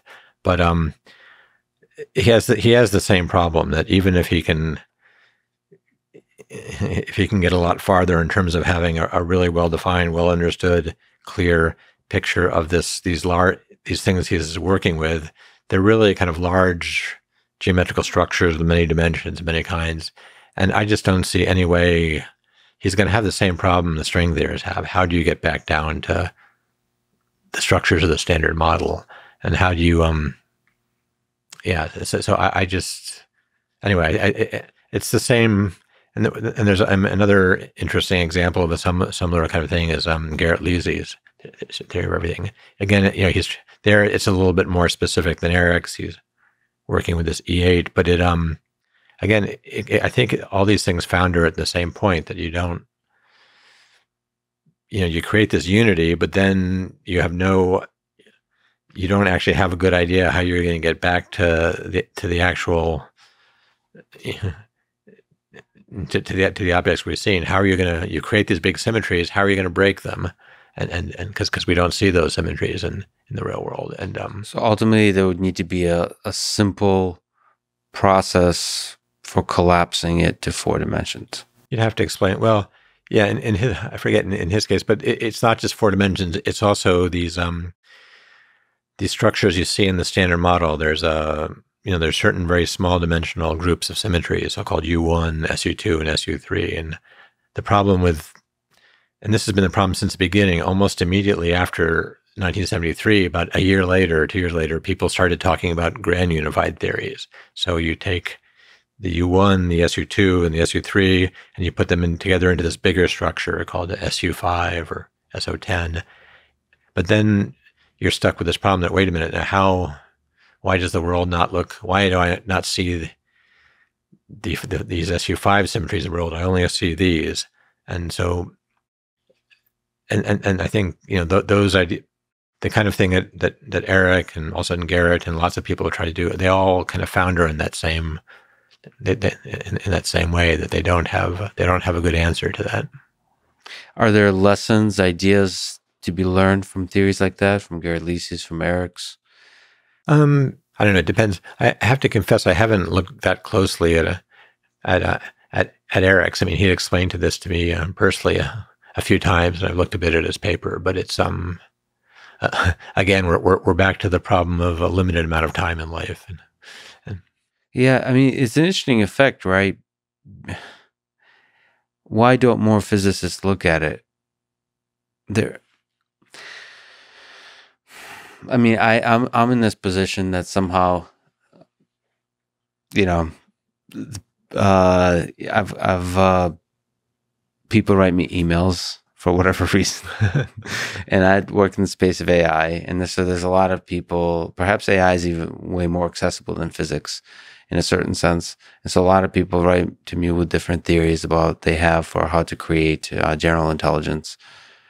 And it's, again, a little bit of an excuse I say to myself, like, well, I only have a limited amount of time, so that's why I'm not investigating it. But I wonder if there's ideas out there that are still powerful, that are still fascinating, and that I'm missing because I'm dismissing them because they're outside of the sort of the usual process of academic research. Yeah, well, I mean, I have the same thing pretty much every day in my email. There's somebody's got a theory of everything about why all of what physicists are doing. Perhaps the most disturbing thing I should say about my being a critic of string theory is that when you realize who your fans are, that they every day I hear from somebody who says, "Oh, well, since you don't like string theory, you must of course agree with me that this is the right way to think about everything." And, oh no, and most of these are, you quickly can see this person doesn't know very much and doesn't know what they're doing, but there's a whole continuum to, people who are quite serious physicists and mathematicians who are making a fairly serious attempt to try to do something, and like Garrett and Eric. And then your problem is, you do want to try to spend more time looking at it and trying to figure out what they're really doing. But that at some point you just realize, wait a minute, for me to really, really understand exactly what's going on here would just take time I just don't have. Yeah, it takes a long time, which is the nice thing about AI is unlike the kind of physics we're talking about, if your idea is good, that should quite naturally lead to you being able to build a system that's intelligent. So you don't need to get approval from somebody that's saying you have a good idea here. You can just utilize that idea and engineer a system. Like naturally leads to engineering. With physics here, if you have a perfect theory that explains everything, that still doesn't obviously lead one to scientific experiments that can validate that theory, and two to like trinkets you can build and sell at a store for $5. You can't make money off of it.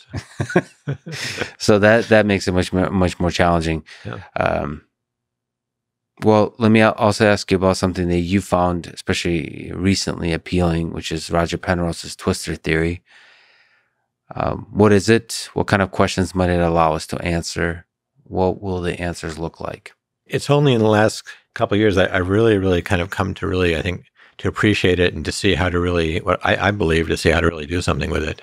And I've gotten very excited about that the last year or two. I mean, one way of saying one idea of Twistor theory is that it's a different way of thinking about what space and time are and about what points in space and time are, but which is very interesting that it only really works in 4 dimensions. So 4 dimensions behaves very specially, unlike other dimensions.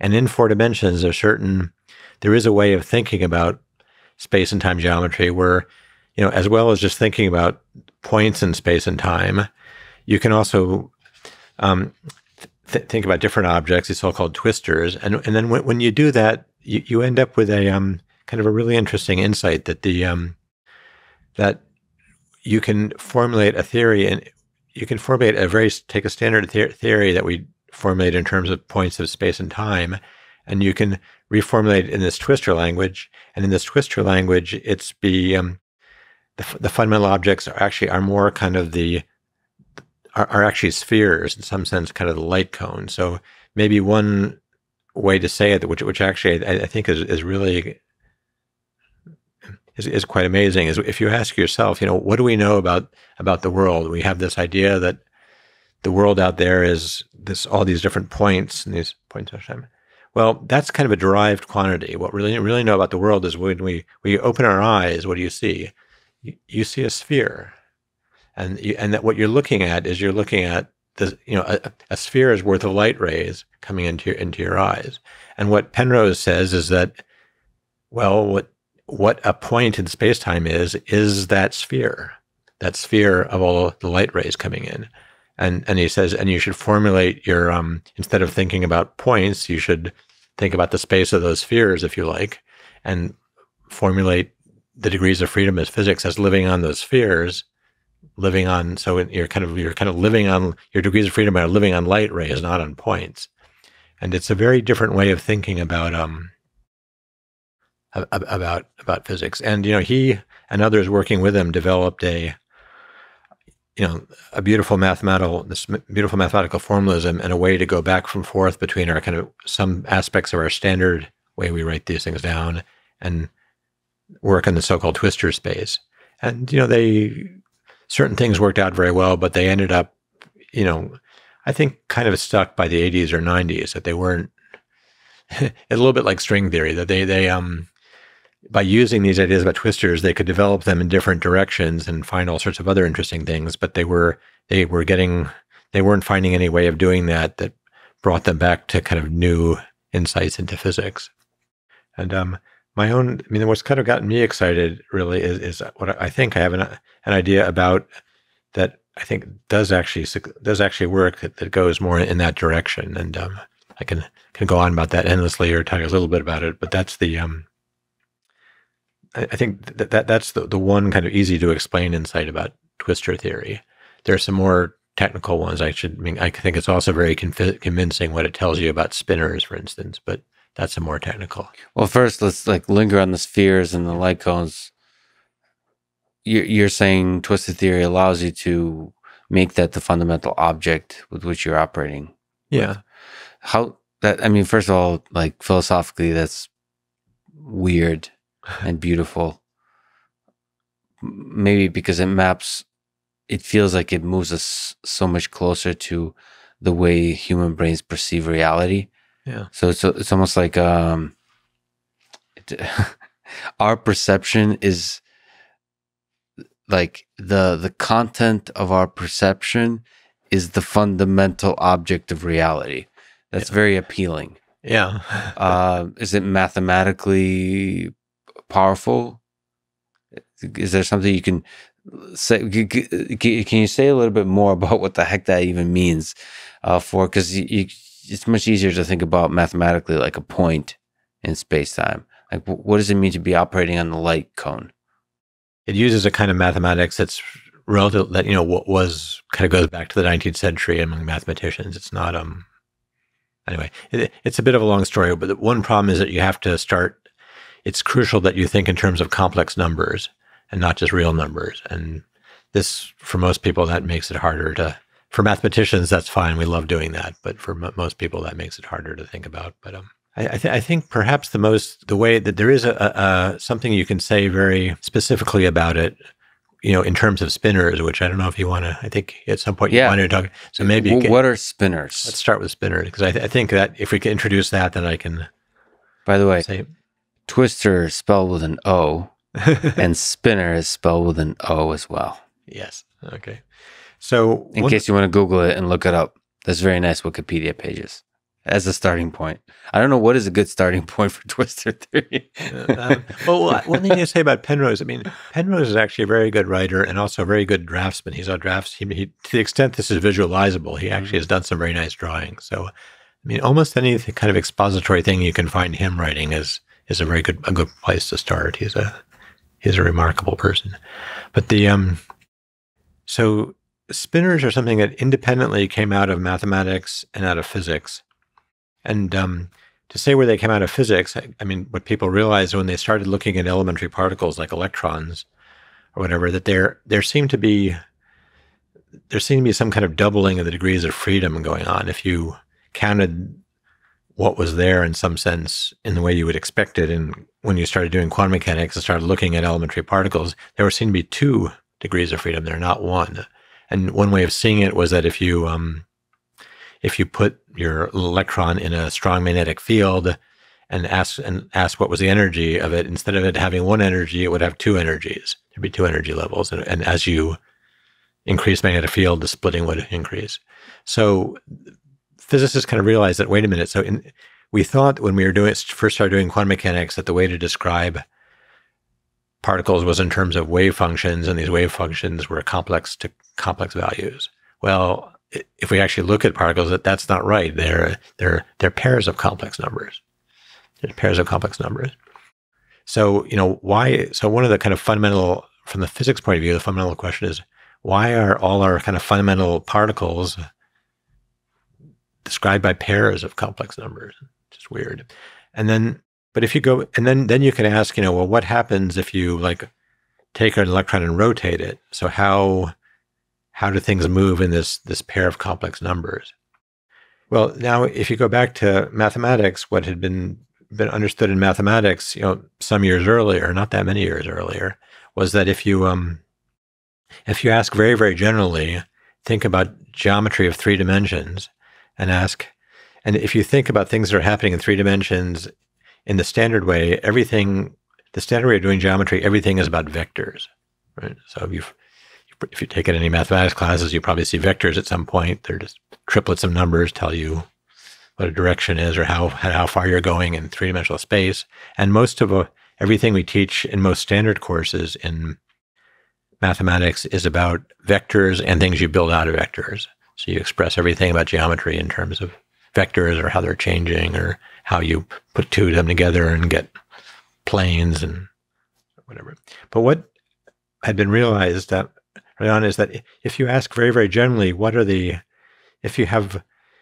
things that you can kind of consistently think about rotating, and you ask a technical question, what are the representations of the rotation group?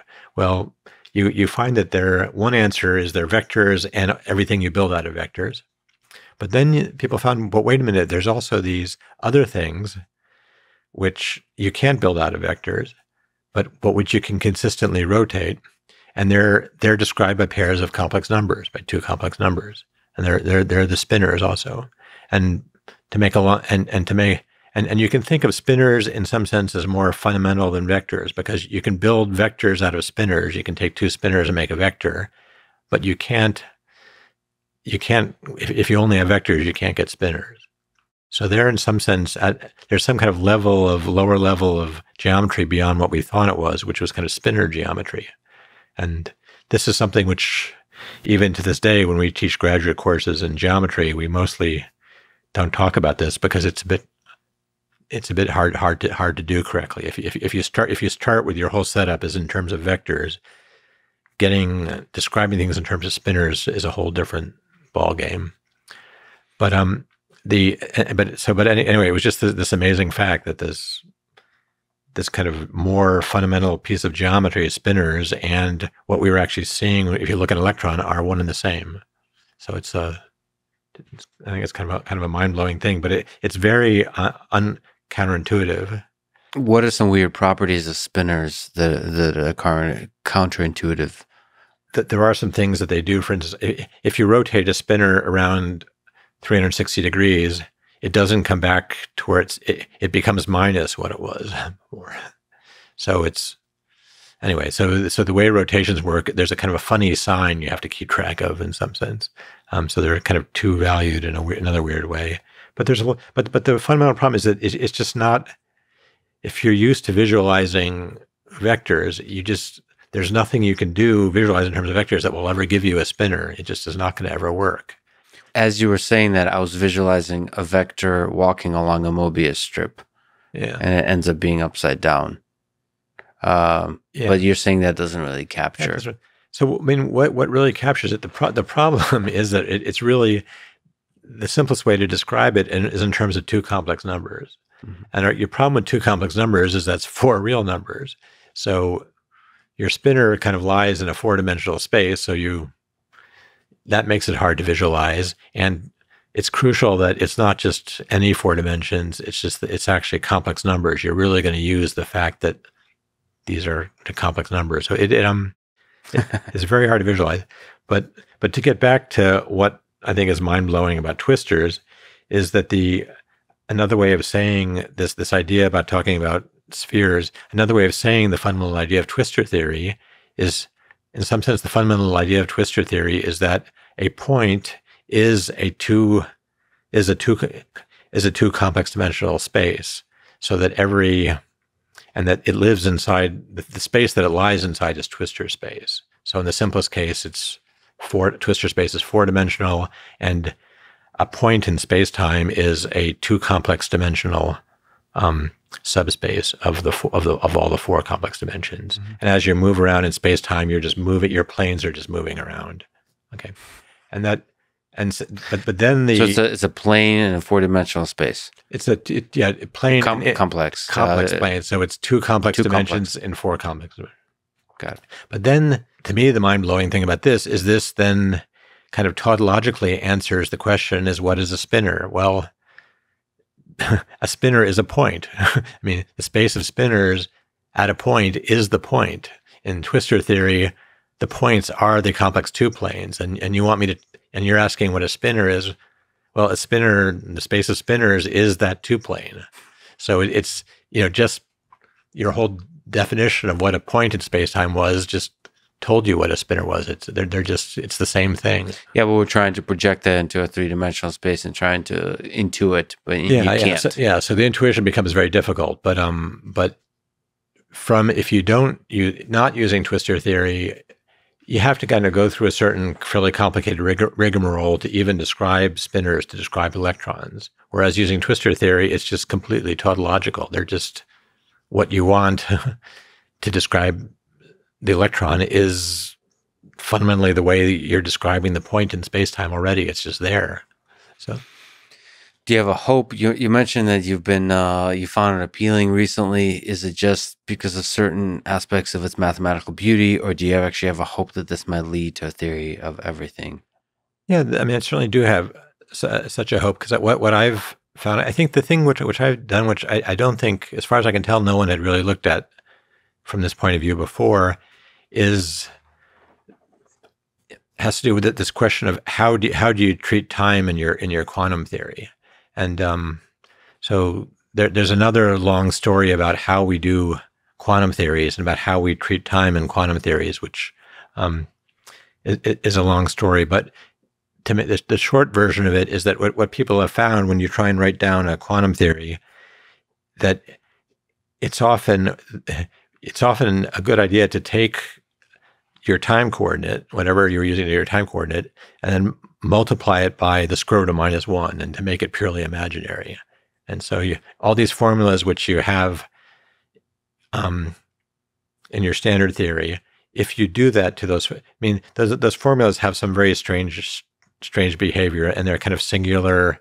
If you ask even some simple questions, you have to take very delicate singular limits in order to get the correct answer. And you have to take them from the right direction, otherwise it doesn't work. Whereas if you just take time and if you just put a factor of square root of -1 wherever you see the time coordinate, you end up with much simpler formulas which are much better behaved mathematically. And what I hadn't really appreciated until fairly recently is also how dramatically that changes the whole structure of the theory. You end up with a consistent way of talking about these quantum theories, but it has some very different flavor and very different aspects that I hadn't really appreciated. And in particular, the way symmetries act on it is not at all what I originally had expected. And so that's the new thing that I think gives you something, is to do this move, which people often think of as just kind of a mathematical trick that you're doing to make some formulas work out nicely, but to take that mathematical trick as really fundamental. And turns out in Twistor theory, allows you to simultaneously talk about your usual time and the time times the square root of -1. They both fit very nicely into Twistor theory, and you end up with some structures which look a lot like the standard models. Well, let me ask you about some Nobel Prizes. Okay. Do you think there will be? There was a bet between Michio Kaku and somebody else about John Horgan. Yeah. John Horgan about. By the way, maybe discover a cool website, longbets.com or .org. Yeah. It's cool. It's cool that you can make a bet with people and then check in 20 years later. I really love it. There's a lot of interesting bets on there. Yeah. I would love to participate, but it's interesting to see, time flies. Yeah. And you make a bet about what's going to happen in 20 years. You don't realize 20 years just goes like this. Yeah. And then you get to face, and you get to wonder, like, what was that person? What was I thinking? That person 20 years ago is almost like a different person. What was I thinking back then to think that? Is interesting. But so let me ask you this on record. 20 years from now or some number of years from now, do you think there will be a Nobel Prize given for something directly connected to a, first, broadly, theory of everything, and second, of course, one of the possibilities, one of them, string theory? String theory is definitely not that things have gone. Yeah. So if you were giving financial advice, you would say not to bet on. No, do not bet on. And even I actually suspect if you ask string theorists that question these days, you're going to get few of them saying. I mean, if you'd asked them that question 20 years ago, again when Kaku was making this bet, or whatever, I think some of them would have taken you up on it. But and certainly back in 1984, a bunch of them would have said, "Oh, sure, yeah." But now I get the impression that they realize that things are not looking good for that particular idea. Again, it depends what you mean by string theory, whether maybe the term will evolve to mean something else, which will work out. But I don't think that's not going to likely to work out. Whether something else, I mean, I still think it's relatively unlikely that you'll have any really successful theory of everything. And the main problem is just it's become so difficult to do experiments at higher energy that we've really lost this ability to kind of get unexpected input from experiment. And you can, while it's maybe hard to figure out what people's thinking is going to be 20 years from now, looking at high energy colliders and their technology, it's actually pretty easy to make a pretty accurate guess what you're going to be doing 20 years from now. And I think actually, I would actually claim that it's pretty clear where you're going to be 20 years from now, and what it's going to be is you're going to have the LHC. You're going to have a lot more data, an order of magnitude or more data from the LHC, but at the same energy. You're not gonna see a higher energy accelerator operating successfully in the next 20 years. And maybe machine learning or great sort of data science methodologies that process that data will not reveal any major shifts in our understanding of the underlying physics, you think?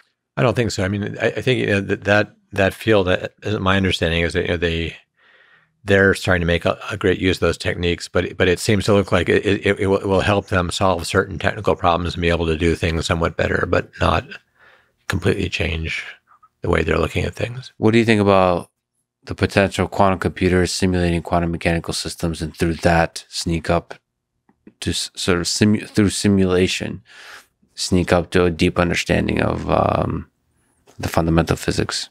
The problem there is that's promising more for this for Phil Anderson's problem, that if you want to, there's lots and lots of, if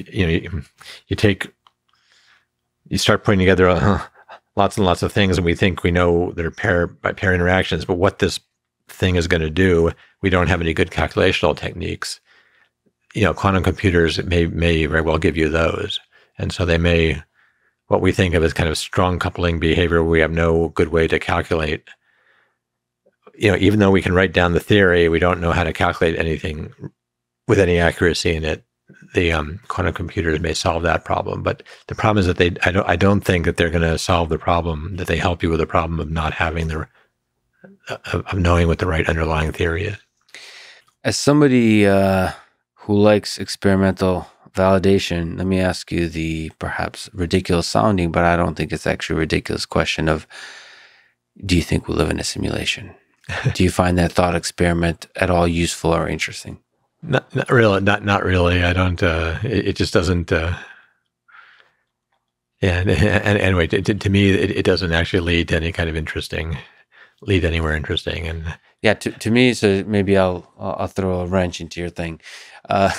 To me, it's super interesting from an engineering perspective. So if you look at virtual reality systems, the actual question is, how much computation and how difficult is it to construct a world that, there's several levels here. One is you won't know the difference. Our human perception systems, and maybe even the tools of physics, won't know the difference between the simulated world and the real world. That's sort of more of a physics question.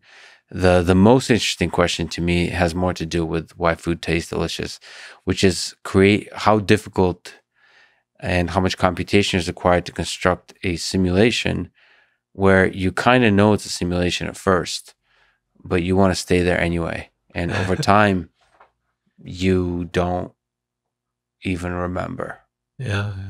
Well, anyway, I agree. These are kind of fascinating questions, and they may be very, very relevant to our future as a species, but they're just very far from anything But so from a physics perspective, it's not useful to you to think, taking a computational perspective to our universe, thinking of it as an information processing system, and then think of it as doing computation, and then you think about the resources required to do that kind of computation and all that kind of stuff. You could just look at the basic physics, and who cares what the computer it's running on is. Yeah,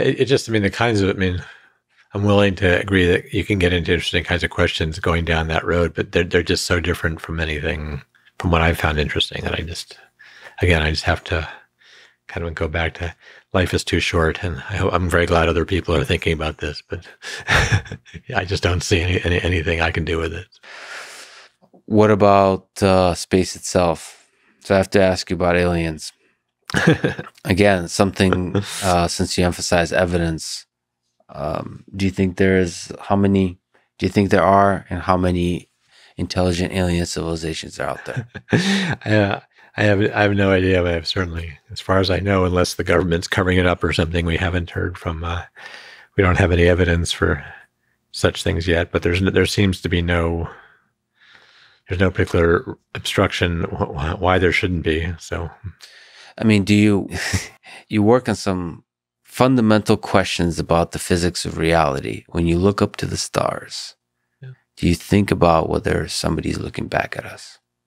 Yes, well, actually, I originally got interested in physics. I actually started out as a kid interested in astronomy, exactly that, had a telescope and whatever that, and certainly read a lot of science fiction and thought about that. I find over the years, I find myself kind of less and less interested in that. Well, just because I don't really know what to do with them. I've also kind of at some point kind of stopped reading science fiction that much, kind of feeling that there was just that the actual science I was kind of learning about was perfectly kind of weird and fascinating and unusual enough and better than any of the stuff that in Isaac Asimov. So why should I? Yeah. And you can mess with the science much more than the distant science fiction. Yeah. The one that exists in our imagination or the one that exists out there among the stars. Yeah. Well, you mentioned science fiction. You've written quite a few book reviews. I got to ask you about some books, perhaps, if you don't mind. Is there one or two books that you would recommend to others? And maybe, if you can, what ideas you drew from them? Either negative recommendation or positive recommendation. Well, do not read this book for sure. Well, I must say, I mean, unfortunately, yeah. Well, you can go to my website and you can click on book reviews and you can see I've written a lot of. I mean, as you can tell from my views about string theory, I'm not a fan of a lot of the kind of popular books about isn't string theory great and about yes, I'm not a fan of a lot of things of that kind. Can I ask you a quick question on this? A small tangent. Are you a fan? Okay, can you explore the pros and cons of, forget string theory, sort of science communication, sort of Cosmos style communication of concepts to people that are outside of physics, outside of mathematics, outside of even the sciences, and helping people to sort of dream and fill them with awe about the full range of mysteries in our universe? That's a complicated issue. I think, I certainly go back to like what inspired me, and maybe to connect it a little bit to this question about books. I mean, certainly some books that I remember reading when I was a kid were about the early history of quantum mechanics, like Heisenberg's books that he wrote about, kind of looking back at telling the history of what happened when he developed quantum mechanics. It's just kind of a totally fascinating, romantic, great story. And those were very inspirational to me. And I would think maybe that other people might also find them. But and that's almost like the human story of the development of the ideas.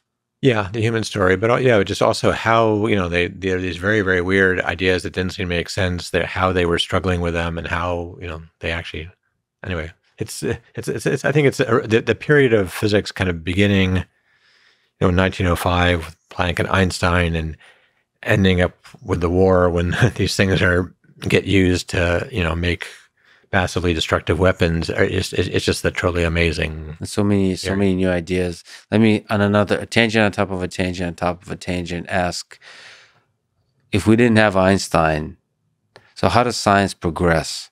Is it the lone geniuses, or is it some kind of weird network of ideas swimming in the air and just kind of the geniuses pop up to catch them and others would anyway?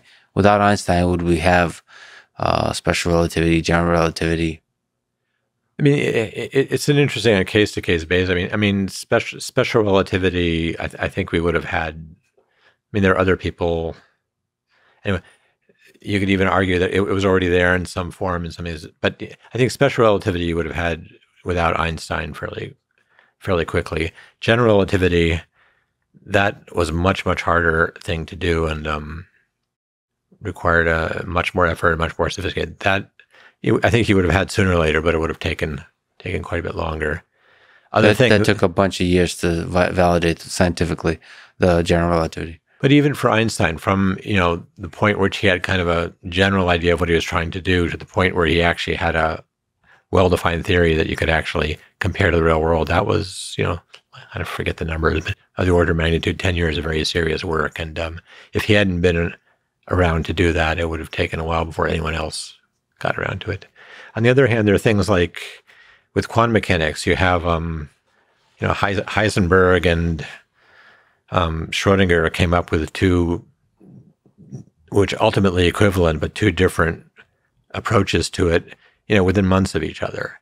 And, so if Heisenberg hadn't been there, you already would have had Schrodinger or whatever. And if neither of them had been there, it would have been somebody else a few months later. So there are times when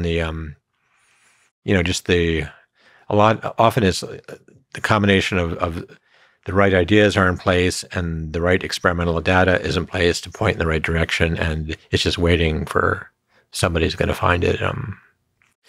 Maybe to go back to your aliens, I guess the one thing I often wonder about aliens is, would they have the same fundamental physics ideas as we have in mathematics? Would their math, would they, how much is this really intrinsic to our minds? If you start out with a different kind of mind, wouldn't you end up with a different ideas of what fundamental physics is or what the structure of mathematics is? So this is why, if I was, I like video games. The way I would do it as a curious being, so first experiment I'd like to do is run Earth over many thousands of times and see if our particular, no, you know what? I wouldn't do the full evolution. I would start at Homo sapiens first and then see the evolution of Homo sapiens millions of times and see how the ideas of science would evolve. Like, would you get, how would physics evolve? How would math evolve? I would particularly just be curious about the notation they come up with. Yeah. Every once in a while, I would throw miracles at them to to mess with them and stuff. And then I would also like to run Earth from the very beginning to see if evolution would produce different kinds of brains that would then produce different kinds of mathematics and physics. And then finally, I would probably millions of times run the universe over to see what kind of environments and what kind of life would be created to then lead to intelligent life, to then lead to theories of mathematics and physics, and to see the full range. And Darwin kind of mark, okay, it took them, several 100 million years to come up with calculus. I would just keep noting how long it took and get an average and see which ideas are difficult, which are not, and then conclusively sort of figure out if it's more collective intelligence or singular intelligence that's responsible for shifts and for big phase shifts and breakthroughs in science. Yeah. If I was playing a video game and I got a chance to run this whole thing. Yeah, but we're talking about books before I distracted us. So books, to go back books and so that's one thing I'd recommend is the books about from the original people, especially Heisenberg, about how that happened. And there's also a very, very good kind of history of the kind of what happened during this 20th century in physics, and up to the time of the Standard Model in 1973. It's called the Second Creation by Bob Crease and Mann. That's one of the best ones. I know that's. But the one thing that I can say is that book, I think, forget when it was, late 80s, 90s. The problem is that there just hasn't been much that's actually worked out since then. So most of the books that are kind of trying to tell you about all the glorious things that have happened since 1973 they're mostly telling you about how glorious things are, which actually don't really work. And it's really the argument people sometimes make in favor of these books as well. Oh, they're really great because you want to do something that will get kids excited, and then so they're getting excited about something that's not really quite working. It doesn't really matter. The main thing is get them excited. The other argument is, wait a minute. If you're getting people excited about ideas that are wrong, you're actually kind of discrediting the whole scientific enterprise in a not really good way. So there's problems. So my general feeling about expository stuff is, it's to the extent you can do it kind of honestly and well, that's great. There are a lot of people doing that now, but to the extent that you're just trying to get people, excited and enthusiastic by kind of telling them stuff which isn't really true. You really shouldn't be doing that. You obviously have a much better intuition about physics. I tend to, in the space of AI, for example, you could use certain kinds of language, like calling things intelligent, that could rub people the wrong way. But I never had a problem with that kind of thing. Saying that a program can learn its way without any human supervision, as AlphaZero does to play chess. To me, that may not be intelligence, but it sure as heck seems like a few steps down the path towards intelligence. Yeah. And so, like, I think that's a very peculiar property of systems that can be engineered. So even if the idea is fuzzy, even if you're not really sure what intelligence is, or like if you don't have a deep fundamental understanding or even a model what intelligence is, if you build a system that sure as heck is impressive and showing some of the signs of what previously thought impossible for a non-intelligent system, then that's impressive and that's inspiring and that's okay to celebrate. In physics, because you're not engineering anything, you're just now swimming in the space directly when you do theoretical physics, that it could be more dangerous. You could be out too far away from shore. Yeah.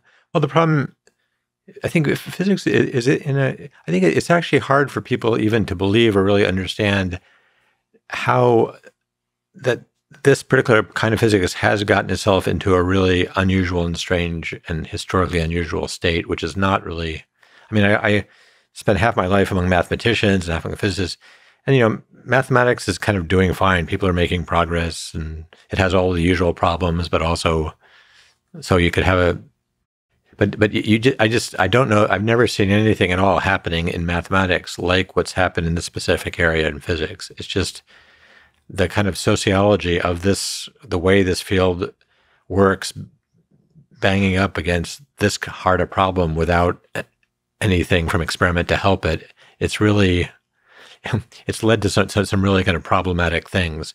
And so it's one thing to kind of, oversimplify or to slightly misrepresent, to try to explain things in a way that's not quite right. But it's another thing to start promoting to people as successes ideas which really completely failed. And so, I mean, I've kind of a very, very specific, if you start have people, won't name any names, for instance, coming on certain podcasts like yours, telling the world, this is a huge success and this is really wonderful, and it's just not true. And this is really problematic, and it carries a serious danger of, once when people realize that this is what's going on, the loss of credibility of science is a real problem for our society, and you don't want people to have an all too good reason to think that what they're being told by kind of some of the best institutions in our country and our authorities is not true. Is not true. It's a problem. That's obviously a characteristic of not just physics. It's sociology. Yeah.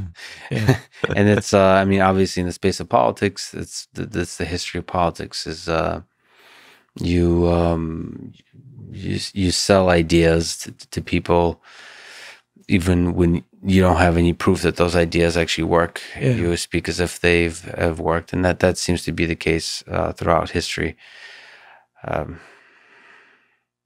And just like you said, it's human beings running up against a really hard problem.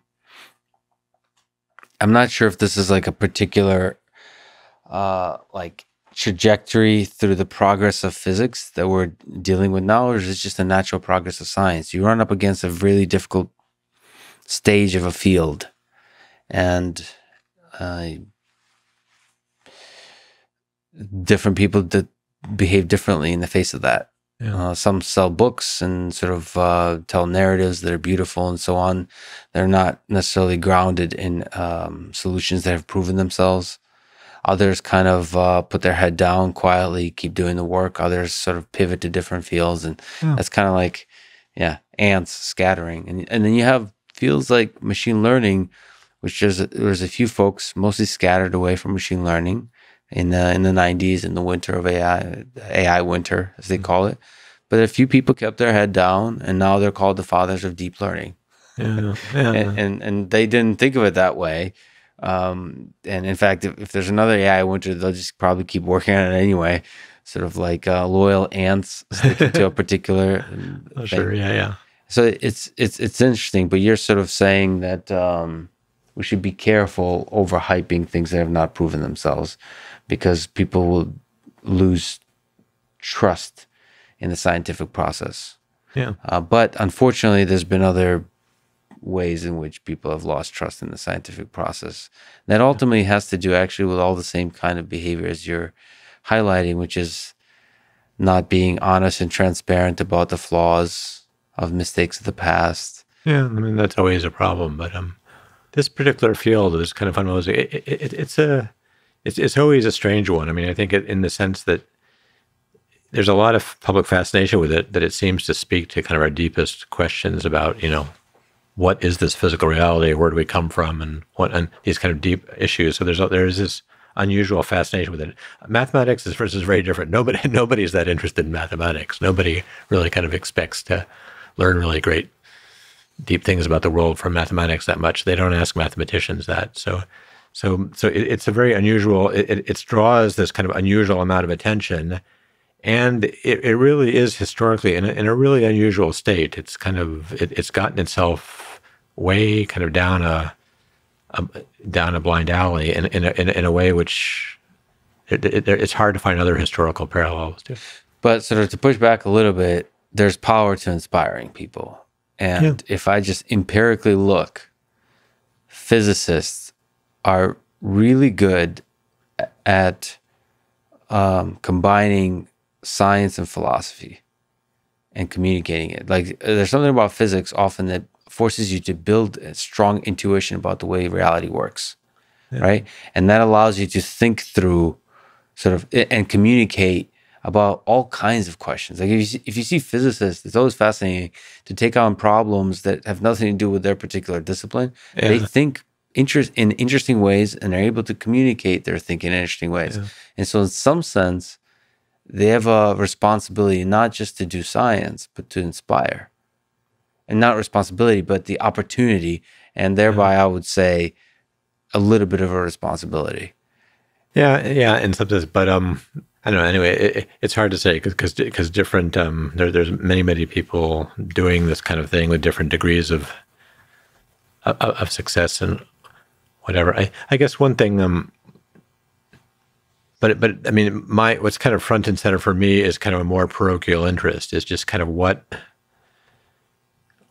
damage do you do to the subject itself, ignoring, misrepresenting, what high school students think about string theory, and not that doesn't matter much, but what the smartest undergraduates or the smartest graduate students in the world think about it, and what paths you're leading them down, and what story you're telling them, and what textbooks you're making them read, and what they're hearing, and so a lot of what's motivated me is more to try to speak to a kind of a specific population of people, to make sure that, look, people, it doesn't matter so much what the average person on the street thinks about string theory, but what the best students at Columbia or Harvard or Princeton or whatever who really want to work in this field and want to work that way, what they know about it, what they think about it, and that they not go into the field being misled and believing that a certain story, this is where this is all going, this is what I got to do, that's important to me. Well, in general, for graduate students, for people who seek to be experts in the field, diversity of ideas is really powerful. And is getting into this local pocket of ideas that people hold on to for several decades is not good. No matter what the idea, I would say, no matter if the idea is right or wrong. Because there's no such thing as right in the long term. Like, it's right for now until somebody builds on something much bigger on top of it. It might end up being right, but being a tiny subset of a much bigger thing. So you always should question sort of the ways of the past. Yeah. So how to kind of achieve that kind of diversity of thought, and within kind of the sociology of how we organize scientific research. I know this is one thing that I think it's very interesting that Sabina Hassenfelder has interesting things to say about it. And I think also Lee Smolin in his book, which is also about that, I mean, very much in agreement with them that there's a really kind of important questions about, how research in this field is organized and how people, what can you do to kind of get more diversity of thought and get people thinking about a wider range of ideas. At the bottom, I think humility always helps. Well, but the problem is that it's a combination of humility to know when you're wrong, but also you have to have a certain very serious lack of humility to believe that you're going to make progress on some of these problems. I think you have to have like both modes and switch between them when needed. Let me ask you a question you're probably not going to want to answer because you're focused on the mathematics of things, and mathematics can't answer the why questions, but let me ask you anyway. Do you think there's meaning to this whole thing? What do you think is the meaning of life? Why are we here? I don't know. Yeah, I was thinking about this. So it did occur to me, one interesting thing about that question is that you don't, so I have this life in mathematics and this life in physics, and I see some of my physicist colleagues, kind of seem to be, people are often asking them, what's the meaning of life? And they're writing books about the meaning of life and teaching courses about the meaning of life. But then I realized that no one ever asked my mathematician colleagues. Nobody ever asked mathematicians. Yeah, that's funny. So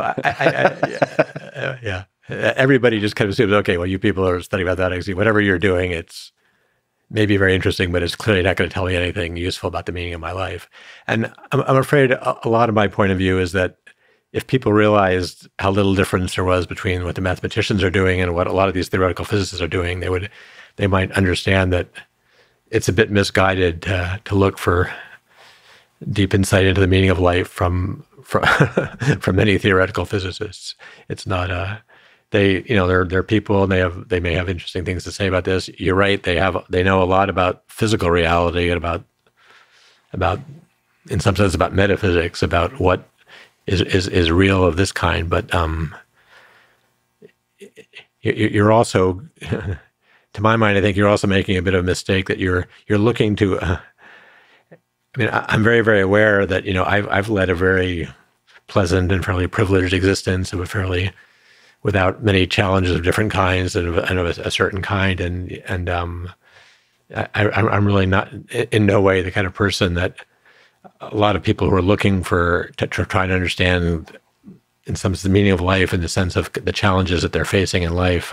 I can't really. I'm really the wrong person for you to be asking about this. Well, if struggle is somehow a thing that's core to meaning, perhaps mathematicians are just quietly the ones who are most equipped to answer that question. If in fact the creation, or at least experiencing beauty, is at the core of the meaning of life, because it seems like mathematics is the methodology by which you can most purely explore beautiful things, right? Yeah.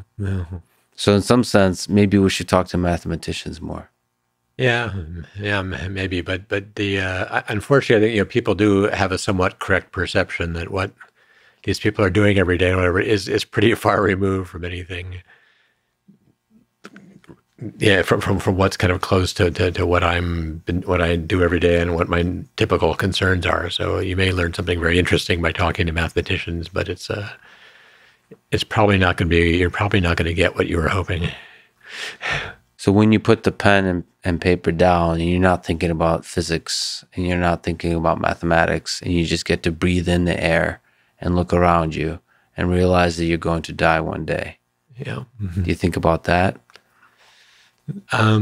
Your ideas will live on, but you, the human, not especially much. But certainly, I've been getting older. I'm now 64 years old. You start to realize, well, there's probably less ahead than there was behind, and so that starts to become, wait a minute, what do I think about that? Maybe I should actually get serious about getting some things done, which I which I may not have, which I may otherwise not have time to do, which I didn't see. This didn't seem to be a problem when I was younger, but that's I think the main way in which that thought occurs.